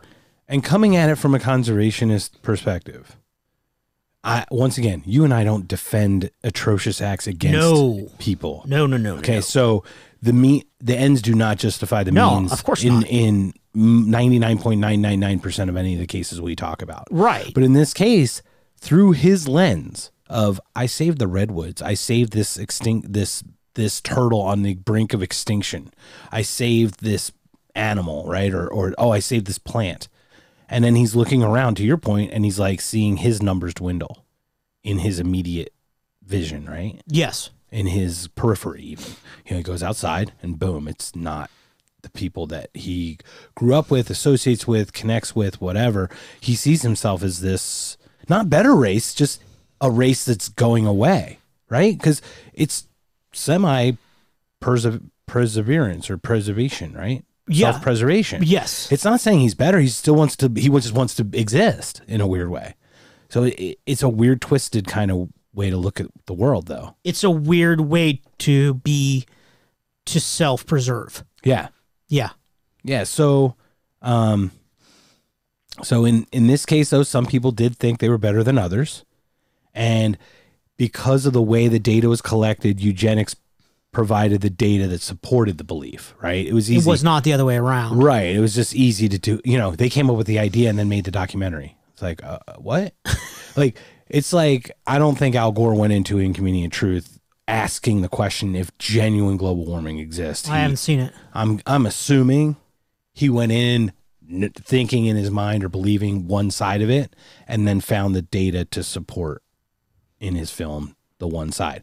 Documentaries don't seem to be like what they used to be, where it's just like really boring and just give us the information. They usually have an agenda now. It sucks, but that's how it is, right? We all have agendas. So the data they collected stay on target. Right. Well, that's what I'm just saying. The data they collected supported the belief in eugenics, right? That there some people are better than others. Yeah. No, they did it reverse. I get it. Yeah, and it's fucking dumb. Yes. So, $75,000 a month, right? Yep. Can we build a wall? American stock, blah, blah, blah. Passing of the Great Race. So, did you have anything to add about the book? Did you have a note later on about him and Hitler?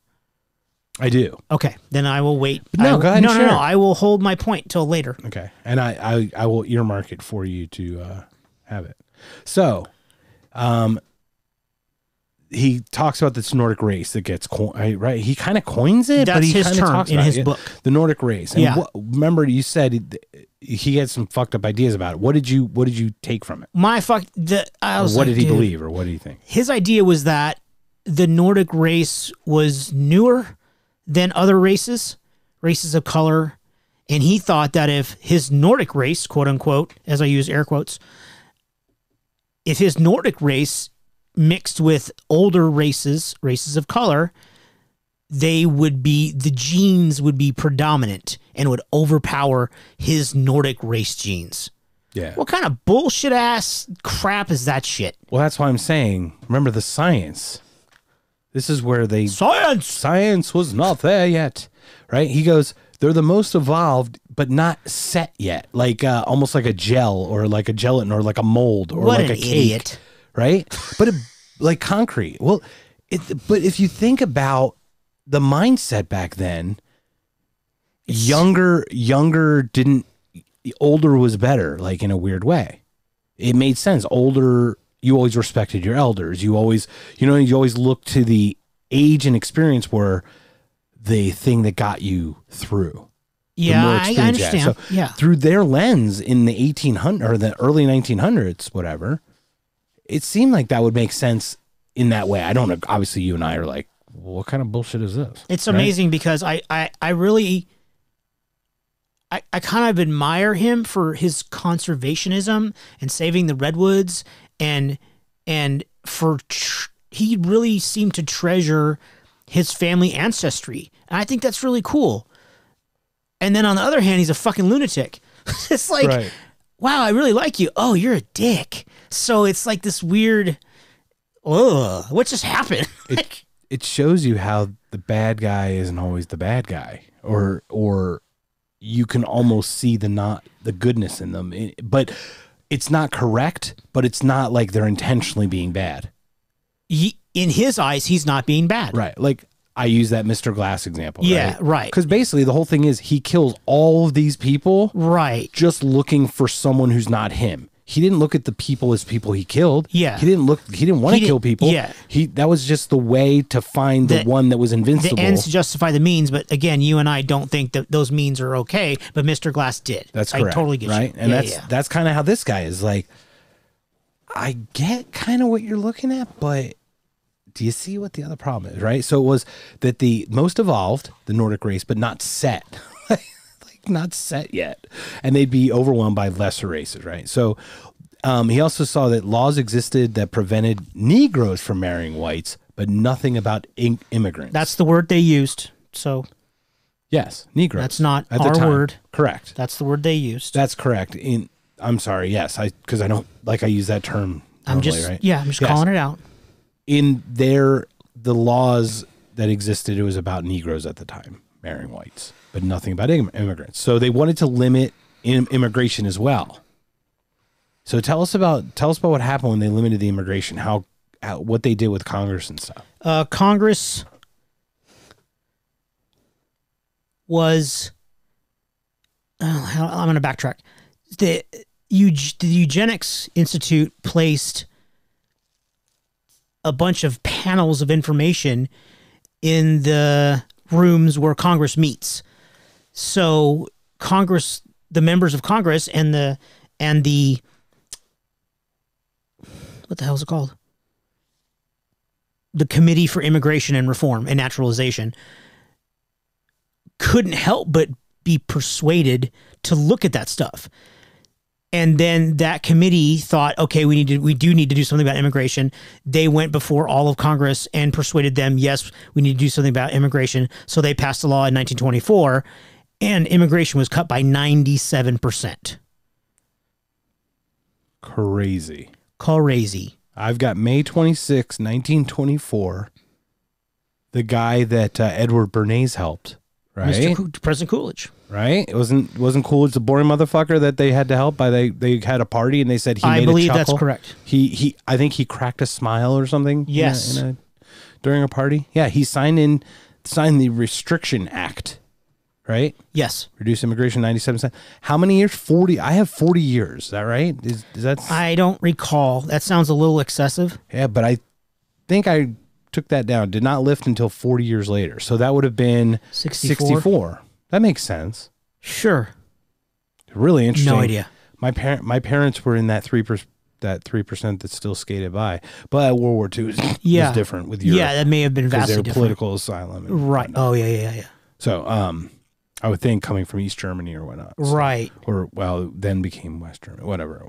The whole Germany's. I still gotta get my mom's in here. So, all right. So, what else did it close the doors to? That was the one thing too. Yeah, that was very disturbing. This is where it reared its ugly head. So, 1924 is when this happens. Was when the law was enacted. That's correct. But the ramifications of that law obviously were great because, just a couple of years later is when in 1933 the Nazi Party came to power and Jews and other people that felt threatened by the Nazi Party were trying to leave, including Anne Frank's family, and they were denied entrance into the United States because of this law. And then they died. That's freaking terrible. Yeah. The Diary of Anne Frank would not have... But think about that. Imagine not having the Diary of Anne Frank. I would totally be okay with never having read that. Hold on. My point I don't care. is we talk about causality and how interesting the universe works.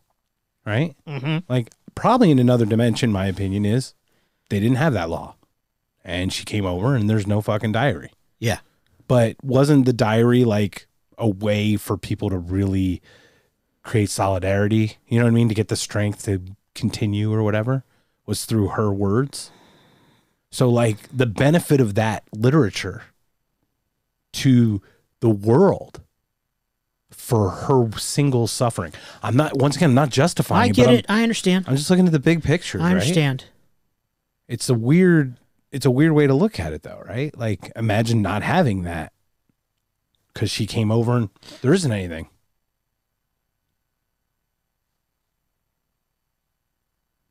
Next. You can continue. I'm good, bro. Okay, so they closed the doors, Jews, right, in the Yes. 30s. Uh-huh.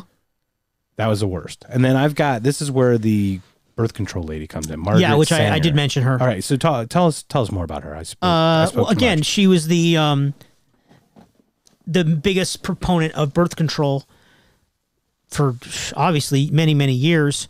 Well, reproductive rights, I guess you could call it, but she didn't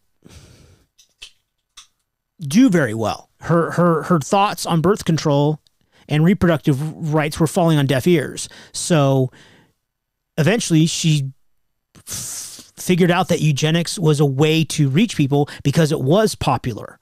And that again goes to my previous point about, hey, where she said, are you financially able to take care of a child? Are you, and then she used a couple other phrases like, are you, I wish I could remember what she said. Do you remember like, are you smart enough to have a kid? She didn't say that, but, yeah, there was a movie that came out called Are You Fit to Marry, for example. Okay, there you go. Right? Yeah. Well, this is the thing, though. Margaret Sanger, her reasons for birth control really weren't about eugenics. They were about liberating women. I mean, well, of course, but she just used eugenics right, no, when she figured out, correct. like, oh, shit, I can use eugenics to get my point across. right. Boom. And let's just say the culture of the 20s Yes. was not women have choice. Correct. Was not women, They barely get voted. back in the Right. kitchen, get Yes. pregnant, you're knocked up again. Correct. Do your clean the house, right? Yeah. Like, that's the culture of the time. Of course. Let's just address That's it a for statement. what it is. Yeah. That's a statement. That's not. That's a fact. Correct. Yeah, that is not promoting it in any way. Yeah. But that was the culture of the time. So it seemed to me that her original reasoning was for the liberation of women, for that being ready or being able to take care of the child, right? Like, make it when you can versus when you just get knocked up. Right. So it Yes. changed it to choice. Yes. Absolutely. And the culture, women didn't have choice back then. So Right. that's where this eugenics becomes an issue, because she didn't believe in eugenics, in my opinion. It didn't seem like she didn't want people sterilized. She didn't want people not to have children because she just wanted you to be able to take care of the child, for example. Correct. Don't have a kid if you can't handle it. Right. And that was her main thing, was just base simple. But eugenics had moved so far beyond that in their philosophy. Yeah. To the point where they're like, let's make sure we control everything. Let's not let anyone in. Let's sterilize 15 million fucking people.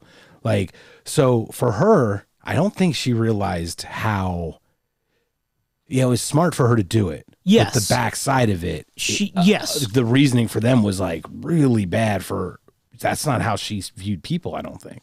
I would agree. I don't think she had bad intentions at all. I think she had good intentions. Right. But and they got dragged in, right? The negative connotations, sterilization and blah, blah, blah, blah, blah of eugenics, that got tied to her. And that's unfortunate. Yeah. So then after that, they have that movie, Are You Fit to Marry? So she used eugenics to sell the use of birth control. Is basically what she did. Yeah, right? yeah. And once again, is my opinion that she was all about the freedom of the person to choose, and that's where the birth control made sense in her mind. So eugenics makes its way into 1920s American culture, and then do you remember that thing, the freaking alliteration, the tongue twister, the thing where they went all around the country? And they had those like competitions. Yeah, Fitter Families. Yeah. Do you remember the whole thing? The whole thing it's called? No. Fitter Families for Future Firesides. What the fuck does that mean, Frank? Oh, I think like fireside chats. I think is that what they were trying to tie it to fireside chats because of the President Roosevelt? That's what I think. It was really weird, dude. It was that Fitter Families that they had in 4 different states at like state fairs and stuff like that. It was like a family competition. Like, is your family tall enough? Is your family smart enough? Is your family this? I'm like, dude, it was like a family beauty contest, kind of. That's my term. Yeah, it was definitely it was a contest of vanity in some way. Smarter, prettier, whatever. Yeah. More fit. And then they all got a little trophy if you won. And then And then you got to be in the town parade. Like, Yay. oh, like that's weird, man. And they keep doing it. Keep doing it. The wave, yay! And then, but people were lined up to do that stuff, just to participate.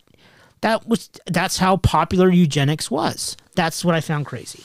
And the wood that got me was the next wood. Okay. Prominent African Americans started accepting the idea of eugenics. Yes. E.B. Du Bois, one of the founders of the NAACP. Correct. The National Association For the advancement of colored people. Advancement of Colored People. Yes, sir. He starts buying into this idea. Yes. I mean, this is a current organization. Yeah, That's run. I'm not saying it's bad or good. I'm just saying like this is how powerful eugenics was at the time. Right. Is the man that was heady enough to found that organization was sold on it. Yeah. So it was beyond like it had to really become beliefy, very faithy versus just straight. Well, I wouldn't say faithy. Makes sense. You know what I mean? But I would definitely say that it crossed. Obviously it crossed color lines, because this gentleman incorporated it into the black community. Yeah. You know, and he had the same exact beliefs as Davenport and as all these other guys. Yeah. And he tried to make his community better in the way that he thought he could. Right. And that's again, the idea seems really novel and brilliant. Like it sounds like a good idea. Yeah. But then it's so nuanced, right? Because you had the term better babies, happier families, right? Simple slogan, but it's super nuanced. It's layers. What does better babies mean? You're eliminating certain people from society because you don't deem them good enough. You're eliminating them from having babies. Right, which ultimately removes their entire lineage. All their history goes away, right?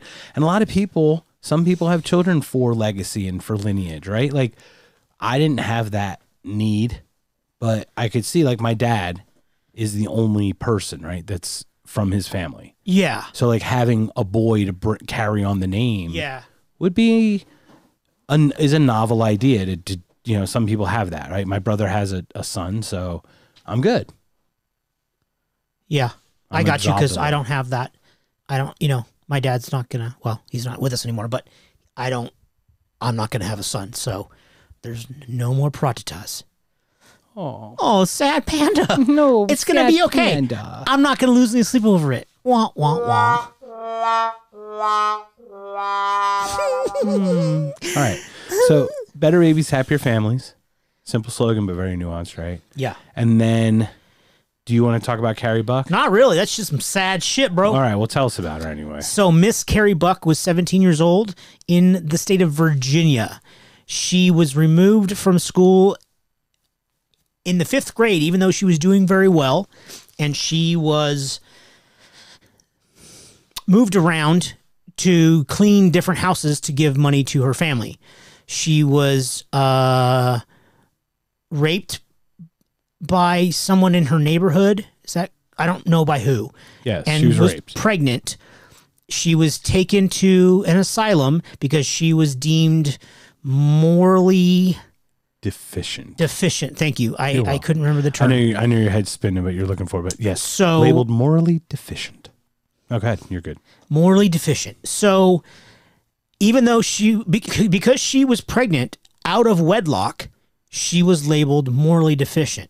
But she got pregnant by being raped. Semicolon, even though she was raped. That's some fucked up shit. Right. So this was in 1930 something?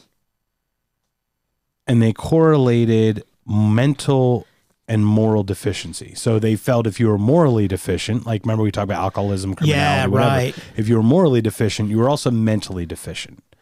So she went to court to contest being sterilized because she gave birth to this child, right? Yes. While she was pregnant, I think. Well, she went to court to avoid being sterilized because they wanted to sterilize her at that moment. But didn't somebody want to use her as a test case for some new sterilization law or Harry Laughlin did. like the appeal process or something like that. What was that about? Well, Harry Laughlin, the main actor, number 2 that we talked about, the number 2 like, guy that's the evangelistic type dude. I think he's like the Wozniak. He's the doer. Like, yes, like that's a good analogy. Davenport's like the visionary, right? Good Davenport's idea. a little Jobsian. Yes, and he has the idea, right? Yeah. Laughlin made the shit happen. Like, he really carried out. He was the executive branch pretty much at that point, right? Like, you know what I mean? Yeah. Like, that's what he did. So he wanted sterilization laws. So there weren't any laws in place for sterilization. But he's like, we need to do this because if we can sterilize X amount of people, you know, we have a better America. We can save America. So what he wanted to do was have this court case get all the way to the Supreme Court. So Laughlin gets a lawyer to represent this Carrie Buck woman. Young lady, Carrie Buck, gets a eugenics favorable attorney so that she keeps losing and they keep appealing. So he doesn't help her in any way. He's just trying to move the court case up through to the Supreme Court so they can set a precedence for sterilization. Right? That's where we're at. That's some messed up stuff, man. Isn't that basically what happened? That is very accurately what happened. Okay, so it got up to the county, then the state Supreme Court, then the Supreme Court. So SCOTUS, they upheld the sterilization law as constitutional. So now that gave them pretty much like free reign. Now, how the fuck is sterilization constitutional? Wouldn't that be an infringement on your personal right, like your personal right to your pursue person? Happiness? Yes, Right. Where's feeble-mindedness or mental deficiency or moral deficiency defined in the Constitution? But it's also all about civil, individual, human, inalienable human rights. But you're also talking about this was 100 years ago. What was the mental right? What was it like then? What was the makeup of SCOTUS? What also, was the culture of the country?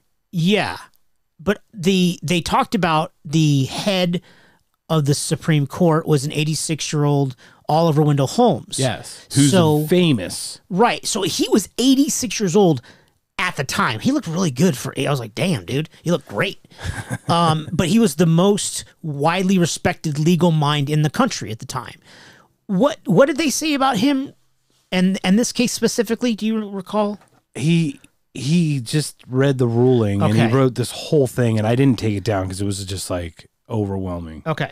But I don't want to spoil everything about this documentary because it's worth it was watching. Very interesting. I know we're talking about it pretty in depth, but it's worth worth fucking watching. Too late now.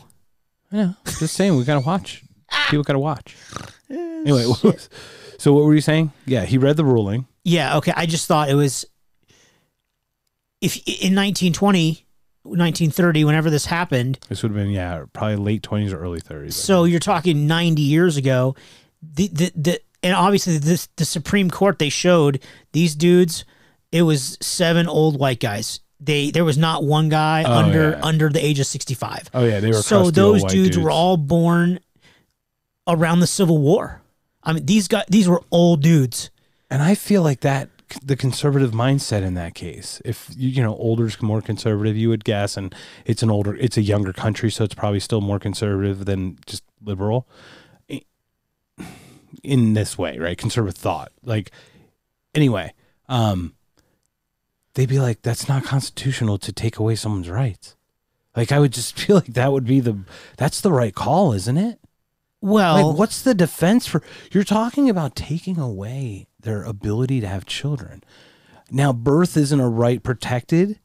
Children isn't a right protected by the Constitution. What they have to determine was the state in the right to pass that law. That's a good point. So, and there was 26 states at the time of the 48 that had a law like this, not exactly the same, but like this, right? Yeah, I think it was 27, so 26, if you're, I'm trying to be objective here. So the Supreme Court has to determine, is the law constitutional? Does the law Not is it constitutional? Does it have a conflict with the Constitution? You're so Right? smart. I Yeah, think. Well, I know I'm smart, but you're welcome. No, this is why you're a genius, because you put the light bulb on for me. And light bulb. You did the little chain. This guy, yeah, the chain thing, and then we let it go. It bounces around a little bit. Alexa, turn the lights on. Catches, like ties up into a knot. Then sometimes you have to undo. Isn't that the worst, That's bro? the worst one. So the light bulb is, yes, the state had a sterilization law. It's Virginia. It was unconstitutional for the federal government to get involved, probably, because it's not in the Constitution. And anything, basically, it says anything not explicitly written in the Constitution is up for the state to decide. Yeah. Sterilization was not in the Constitution in any way. Right. Therefore, they couldn't interfere. That's probably the ruling that they made. You and I definitely see that sterilization is an infringement on someone's human rights. But it's whether the Constitution has a right to get in the way of them. Is making there a that conflict law. with that law directly with the Constitution? Right. And I believe Yes. is what they have to. And we could look it up, and you can look up every single Supreme Court case ever and go, oh, this is what they have to be very specific. Like they're the fucking judge, dude. Like that's their job. They have to read it literally, letter of the law, right? Quote unquote. Yes. Well, the thing is, yes, there was a Supreme Court ruling recently about the election, and it was thrown out not because there wasn't evidence or not. They didn't even look at it because one of the states sued, and it wasn't that state's right to sue for that another state. Yeah, that's not even state for that. Like the Supreme Court would never even look at that. It was not. It wasn't. It wasn't within their rights. And this sounds like this is probably where it went. Thank you for giving that to me, because I was totally locked into whether, like, your individual rights, it's a right that wasn't explicitly written in the Constitution. I highly doubt that the Constitution ever thought about sterilization. No, probably not. I mean, it would make. I don't think back then it was called a gunshot wound or gangrene or some shit. Yes, gangrene. But, 19th commandment. So Oliver Wendell Holmes read this. And then, so right there were 6,000 sterilizations prior to the ruling. And that was, and then it rose to more than double in the 6 years following. Across those 26 states. Yep. Which is just crazy. And then it said, then I have the next note is I have fall 1926. So this may have been 25, 24. Yeah. Because they are pretty good chronological on this one. Yeah, they started with the last thing and the first thing, but yeah, I agree. Anyway, so what'd you get after that? This Mueller guy. The Mueller dude at the University of Texas at Austin was one of the fly boys. He moved from the previous university, still doing fly shit. He couldn't figure anything out. He was still using the old methods with the milk cartons and all that shit. He finally decided that he would radiate the flies to see what would happen. And he discovered he could create mutations, which was something that had never been done before. Yeah. So basically he ran him under an x-ray or something. I assume it was something like that. I think he said that. And then, so what that idea that genes were malleable. So he's like, well, this isn't a fixed thing, right? It's not that 3-in-1 law. Heredity is not fixed. Yeah. You can make changes, and it kind of reminds me of the Kellogg idea, right? Where your diet can affect your genes as well. It's like a reverse way of thinking, right? Because clean eating, clean life, clean mind. Yeah. Right? Well, heredity is not just as simple as the pea plants of Mendel's. It was about some issues with less desirables are social. So they were saying that sometimes these other issues that come in, social issues, environmental, cultural things, can change who you are. So you're saying that hell yeah, they can. Right, because it really is nature and nurture. Yeah. It's this ultimate fight of nature and nurture. Eugenics is purely nature. Yes, sir. Take zero account into your starting place in society, your status, your parent status, your all the education, statuses. nothing. So what happened after that then, sir? With the Great Depression. Tell Depression. I give you all the good stuff. So tell us about you the Great Depression. It if you want. No, please. You said you gave me all the good stuff. That's not good stuff. I know that's bad shit. The Great Depression. It became obvious that regardless of your situation, if you are a doctor or a lawyer, you could have been poor real quick because everyone lost their money. You know, there was 25% unemployment and it was craziness. So you could have been a farmer or you could have been a doctor and you could be in the same soup line as anybody else. So it was obvious that it wasn't just genes. It wasn't just genes. It wasn't just your awesomeness. Yeah. Yeah. That was huge, right? And then they said it's society, not the individual, which is the real criminal and which stands to be judged. And eugenics was completely ignorant to social and society issues, which is true because it did not care about nurture or which is that side, the environment. Yeah. Whatnot. Absolutely true. So they said eugenics might yet, somebody wrote, eugenics might yet perfect the human race, but only in a society consciously organized for the common good. So is that like Star Trek? Yeah. But the question is this. Sir, no, keep it on you, bro. Keep it on you. Bastard. What? What is the common good? That is also, didn't I say that earlier? Like if one person is they're trying to do the most good for the most people, 26% of the people are still going to be pissed. So what's common good, right? Is common good utilitarian, where it benefits the most people? We talk about this all the time. But see, that's what everyone tries to do is like, hey, if I make this decision, this is going to help the most people, or piss off the least amount of people. Is that's what you try to? That's what everyone with the best of intentions is trying to do the most good, right? But if we were to look at that once again, I mean, we do talk about the conscious good, as half white, as white myself, make up the majority of the percentage still of the population in the U.S. Right. So if something probably would benefit, say, white people more, because that's a larger percentage. Yeah. Then it negates the 13% African American community, and then 16% brown. This is where it becomes very nuanced. Yes. Once again, no, I get it, dude. We talk about this stuff because so a law can be important. passed, and they go, oh, well, the law is passed to favor white people. Well, because the majority of the people are white, so you can judge the wording to make it seem bad, right? But it can, but also sometimes other groups need different things than other groups. Like the needs of New York City are not the same as the needs of Lincoln, Nebraska. No shit. Right? Like go Big Red. Right. No offense to Lincoln, Nebraska. No, of course Thank not. you for the 3 people that live there and the 2 that listen to us. Go Big Red. Go Big Red. Cornhuskers, baby. No, but you understand what I'm saying. Like, but it could be detrimental to a percentage of society, like you said, cannot please everyone. It's impossible. But and that's the problem that we always run into with social and societal issues, right? So what is consciously the common good?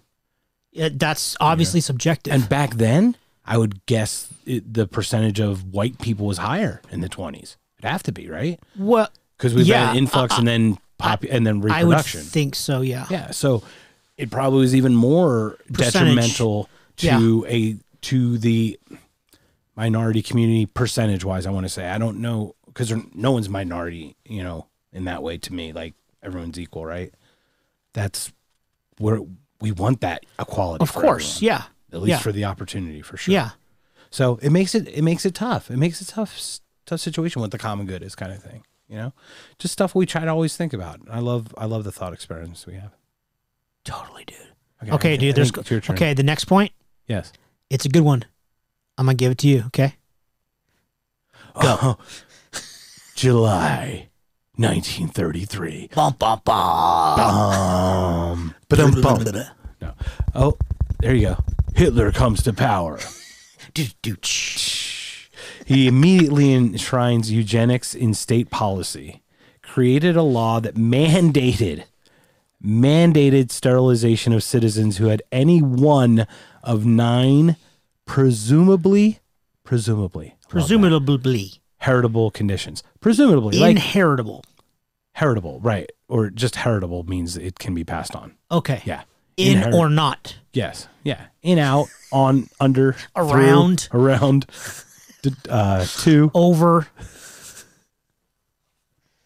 I love you, man. All the conditions. All 9 of the conditions. So, and some of them were like alcoholism and some other shit. Yeah. So none of... They were questionable. I mean, they didn't list them, and I wish they would have. Right. I saw 6. I read something on the screen where they had it like on the newsprint. Was it in German? No. It said alcoholism and it said feeble mind. I think there were 9 anyway. They're on there, or 6. And I'm like, well, that's not 9. So I didn't take that as the direct ones that they were calling, unless they broke them down into different categories of each one. But regardless, it was 9 presumably heritable conditions, meaning that they could get them from their offspring or give it to their offspring, right? Yes. So it was based on a model law written by take it from here. Mr. Laughlin, the Steve Wozniacki guy. What's his name? Steve what? No, it's Steve Jobs and was not. That is Bruce. Steve, is it the 2 Steves? I think it's the 2 Steves. It's Steve Wozniacki. Wozniacki. Wozniak. Yes, Wozniak. Boom. You screwed me up, bro. Sorry, bro. You got me screwed up with Brian Bosworth. Oh, and then I started shit. thinking about Bo Jackson. What? And him running over him. Oh, it's terrible. Man, Seahawks, Raiders. So the sterilization law that Mr. Laughlin wrote is the Nazis basically copied it. Not word for word. Obviously, one's in German, but it's not identical, but it's very similar. And Laughlin he felt honored that they did that. And he had correspondence with German scientists. Yes, which obviously was disturbing. But at the time, they didn't invade Poland yet. Right. They didn't know where it was going, right? Right. They thought, they're trying to make a better country. Cool. But they also, they're having some problems. So during was it Hitler's imprisonment in World War I? Is that correct? He read The Passing of the Great Race, which was Mr. Grant's book about the Nordic race. Yes, sir. Mr. Grant was the older white dude that his ancestors signed the Declaration of Independence.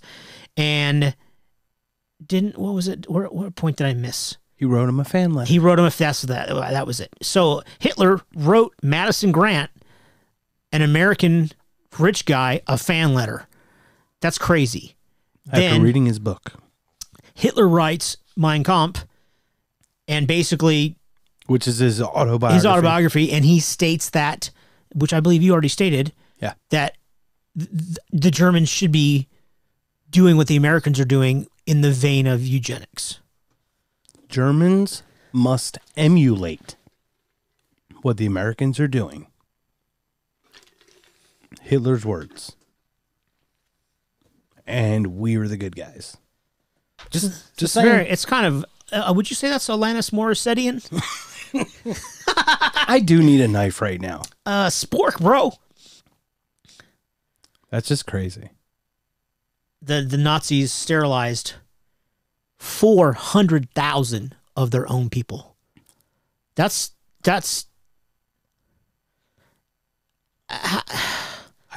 actually worse than that. Of course it is, but that's what they said on the show. No fewer than. Well, think about what no fewer than means. It could be 1 million. Of course, but I'm just saying. I know, dude.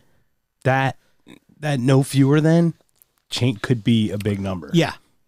And that's just, 400 isn't enough. 400,000 isn't enough. 25 times the number that we had at that time. Yeah, right. So Germans do everything better. Sorry. Well, better or we're just more efficient. I would say more extreme. Yeah. No they don't fuck around. We do not. Deutschmark does not fuck around with these things. We take our eugenics very seriously. We are very serious about our eugenics programs and how many we shall sterilize. No fewer than 400,000. It's a lot of motherfucking people. I know. It's ridiculous. And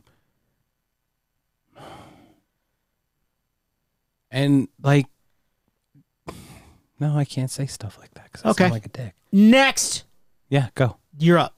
No, I just talked. You did? Yeah. Damn it. So Nazi law. Yes. Tell us about it. It applied to everyone, whether you were institutionalized or whether you were in jail or you were in an asylum or you were a dude working out at the corner store selling oranges. That didn't matter. That's how you get 400,000 plus. Right. It's like, damn, that's messed up. And then I could see how it led right into the hatred of Jews, and it's just that bulldozer effect is almost, how do you, it's kind of like what we said before. Once it starts, you can't stop it. It becomes its own animal in a way. And maybe I'm not being articulate enough in what I'm trying to say. You're doing very well. Oh, thank you so much. Sir. What are you looking up, bro? I was actually looking up Yes. the German population in 1936. 36. Sure, whatever. Something like that. Yeah. But I can't find the exact population. But I'm just wondering what 400,000 is. Like, obviously, their population is less than ours was. Remember, they wanted to do 15 million Americans. Yeah. And it was 97 million Americans. 15%, 16%. Right. So they had less than 97 million Germans at the time. Because I think there's only like 80 million now. So I'd have to look at what that population was. If that makes sense. Yeah, I got you. In 39, it was 86 million, but that's wrong because that was all included territories they took over. Poland and France, Belgium and Poland, everything. Yeah, right. All parts of Africa and all that at that time. Dude. Like, so obviously that's not the correct number. But it looks like 1934. 66 million? 409,000. So 66 million at the time. Maybe that was correct, but I mean, I'm just saying 400,000 people sterilized. Yikes. And like, it didn't matter, like to your point, whether you're institutionalized or not, or whether you didn't, I don't know what kind of tests they had. Like how like it was just those 9 traits. Right. And is that was it like, oh, hey, John down at the corner store? Yeah, he's trait number 8. Get John now. Like, was it that simple? They just believe somebody? Oh yeah, he's feeble-minded because he forgets shit. What? Like, is that what happened? And then they used meth to do Blitzkrieg. Like, hello. Can we survive I'm sorry. the Blitzkrieg? So this supposedly rooted out alcoholism. So were a number of their soldiers sterilized? They probably must have been. Well, they didn't care if the soldiers were sterilized. They just needed bodies. No. What I'm saying is, like, yes, I think they would have been sterilized. They would have probably had vasectomies or something at that point. Yes, they had no tubes, bro. Like a lot of them, just because like they were fucking drug addicts at that point because they were using that Pervocel shit to Pervocel. It was some over the counter fucking meth that they were taking. Yes, it's crazy. And they've talked about Hitler and Pervocel some addictions he cause may have anal leakage and dry earlobes. Ashy skin. That's the worst. It's the worst. Yeah. So in Mein Kampf, he writes Mein Kampf. So they sterilized 400,000 plus, and then it drew attention in America because 27 of 48 states had laws about sterilizing the feeble-minded. So 27 of 48 states had laws that the Germans were executing to perfection or to really damn near perfection, which in this case, perfection is bad. Well, yeah, and that just shows the United States is no better. In the United States, in the Western Hemisphere, and in Western Europe, Germany's painted as an evil empire, right? But the United States, half the goddamn country, has the same law. We're no better than they are. That's fucked up. Yeah, and not only that is a law that was here was a blueprint for theirs. Yeah, and it was beyond just us doing it ourselves. Like they modeled theirs after us. That's how much they respect how good we did it. How good the law was. That's how good we did bad things. They just took the law and they executed it better, to your point. Right. They just perfected it. I guess. They made a better wheel or something. So in 1930s was the peak of eugenic sterilization. Money played a huge part in the 30s. And then this movie, Tomorrow's Children, in 1934. Wasn't it something about her parents being like alcoholics or whatever? And it turns out she was adopted the whole time, so she wasn't even part of. She wasn't even part of the family in the first place, like genetically. Yeah, I didn't remember that part. Anyway, how did I miss that? I don't know, but that was weird.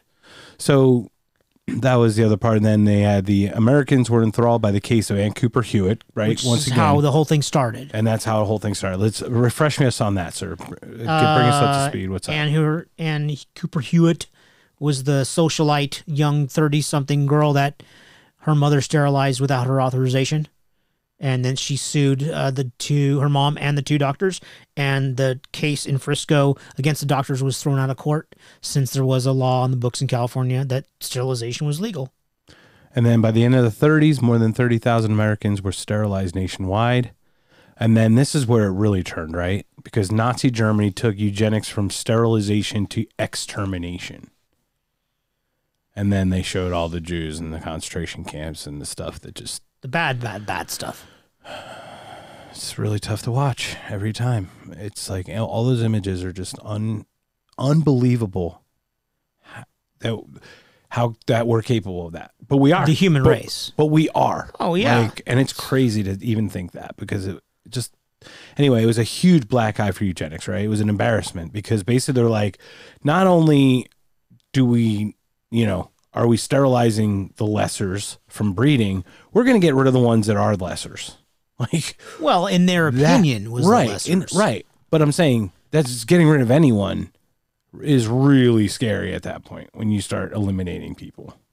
Yeah. Because you're like, where do you stop? Who's next, right? It reminds me of the French Revolution where everyone's being convicted in of whatever treason. Making shit up. Right, where the Bastille, whatever, the guillotine, everyone got the guillotine. Everyone was fucking getting killed. Like the guy who rescued the people and just became their leader then gets whatever for monarchism or whatever. Off with his head. Right. Crazy shit. So. Loco. Anyway, then it was a black eye, right? So. Yeah.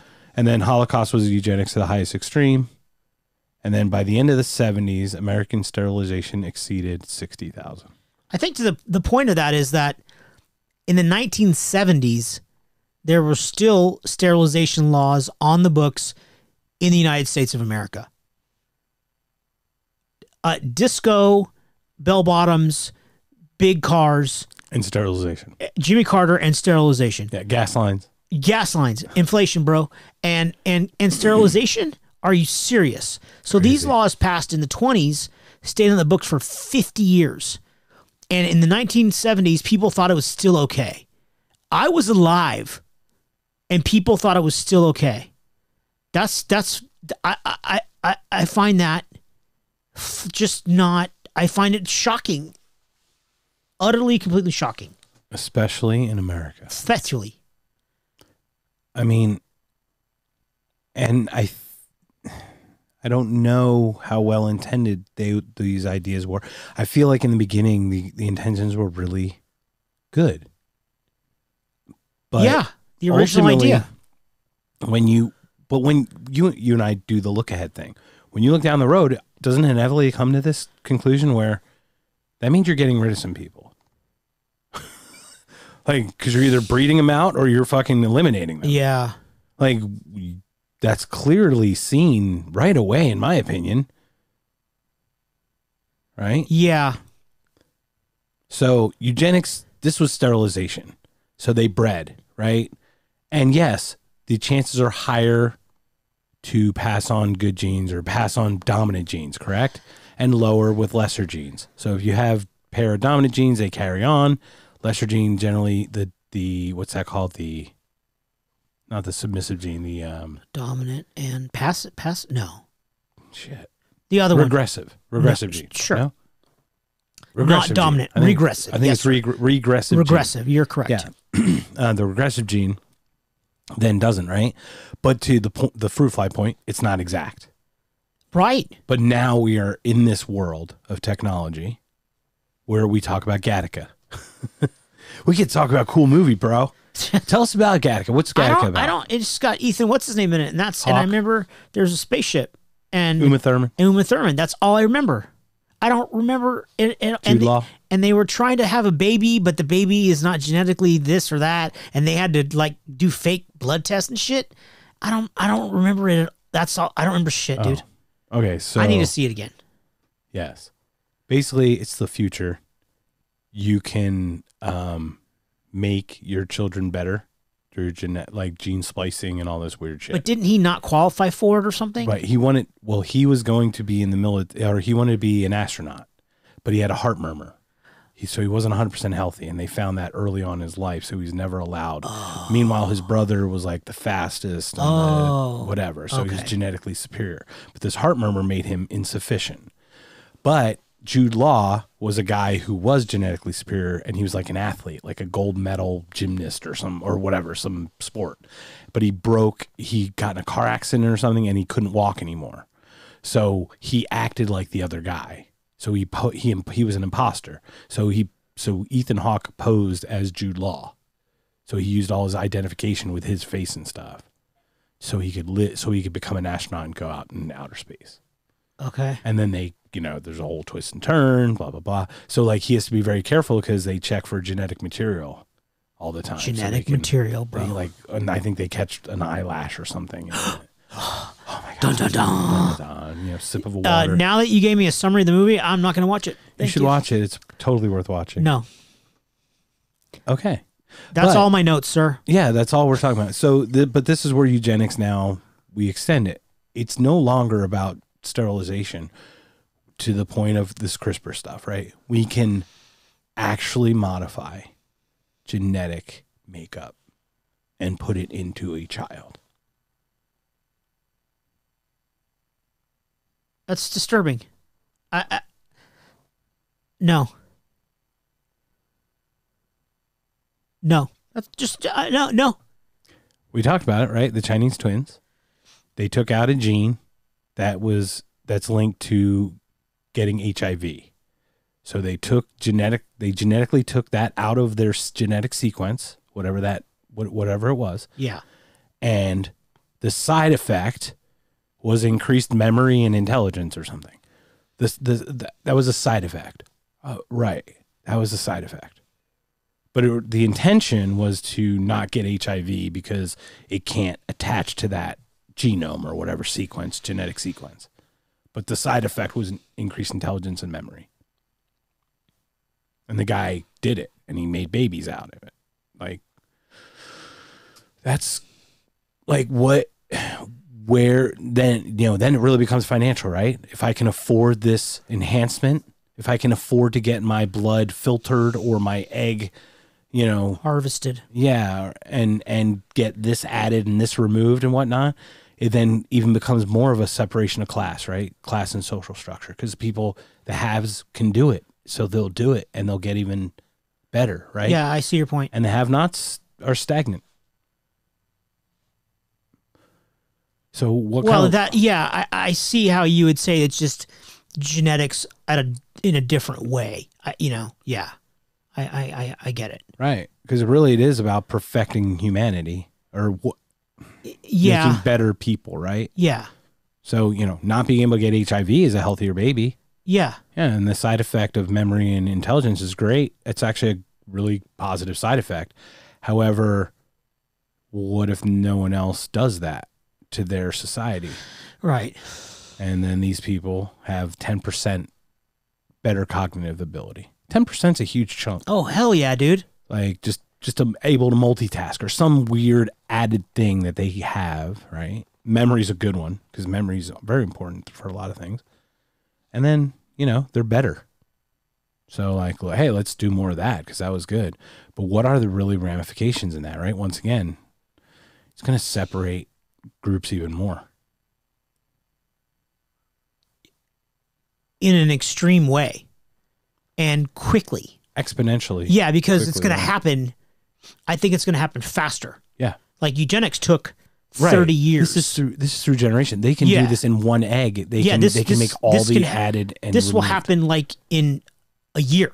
Right. You know what I mean? Like the baby. The birth. Right. Yeah, it's exactly. 9 months. So a year where eugenics previously took 30 years. Right. So or multiple generations. Yes, 60, correct. 80, 100 years. Well, yeah, but you know what I mean? Like, Right. But you're trying to keep breeding the way you want to breed. Yeah, right? that's some scary shit, dude. That's really fucking weird. It's crazy. Yeah. All right. Well, that was great. What does everybody think? Yeah. Tell us. Watch the documentary on PBS. Very good. We'll Yeah, put the American link. We'll put a link on it. Experience. Eugenics Crusade. Season 30, I had no idea about it. It was super interesting. episode 11. It's worth a watch. And we all try to be better, right? But at what point is it not? Is the cost too much? And then beer Google famous people and eugenics and see what names pop up next to them. That's a good. I like that's a good beer Google That's search. really scary. Okay, great. I'm not going to say a word. Oh I yeah, don't I dox forgot people. about that person. We don't dox people. Right, I forgot. Yeah. So just do that. Be like famous people who believe in eugenics nowadays. Eugenics supporters, Yes, pro not eugenics, athletic supporters. but not actually Not like- publicly announced, but behind the scenes, Right. Are correlated to, linked to. Just be interesting, fun little watch. Yeah. So that has been eugenics in me. And you, I am eugenics liver. all of us. Thank you so much for Tyler listening. Durgan. Yes, Tyler. I am Jack Spleen. Right. But any closing arguments or closing statements, possibly? The only one I have left is be excellent to each other. Party on, dudes.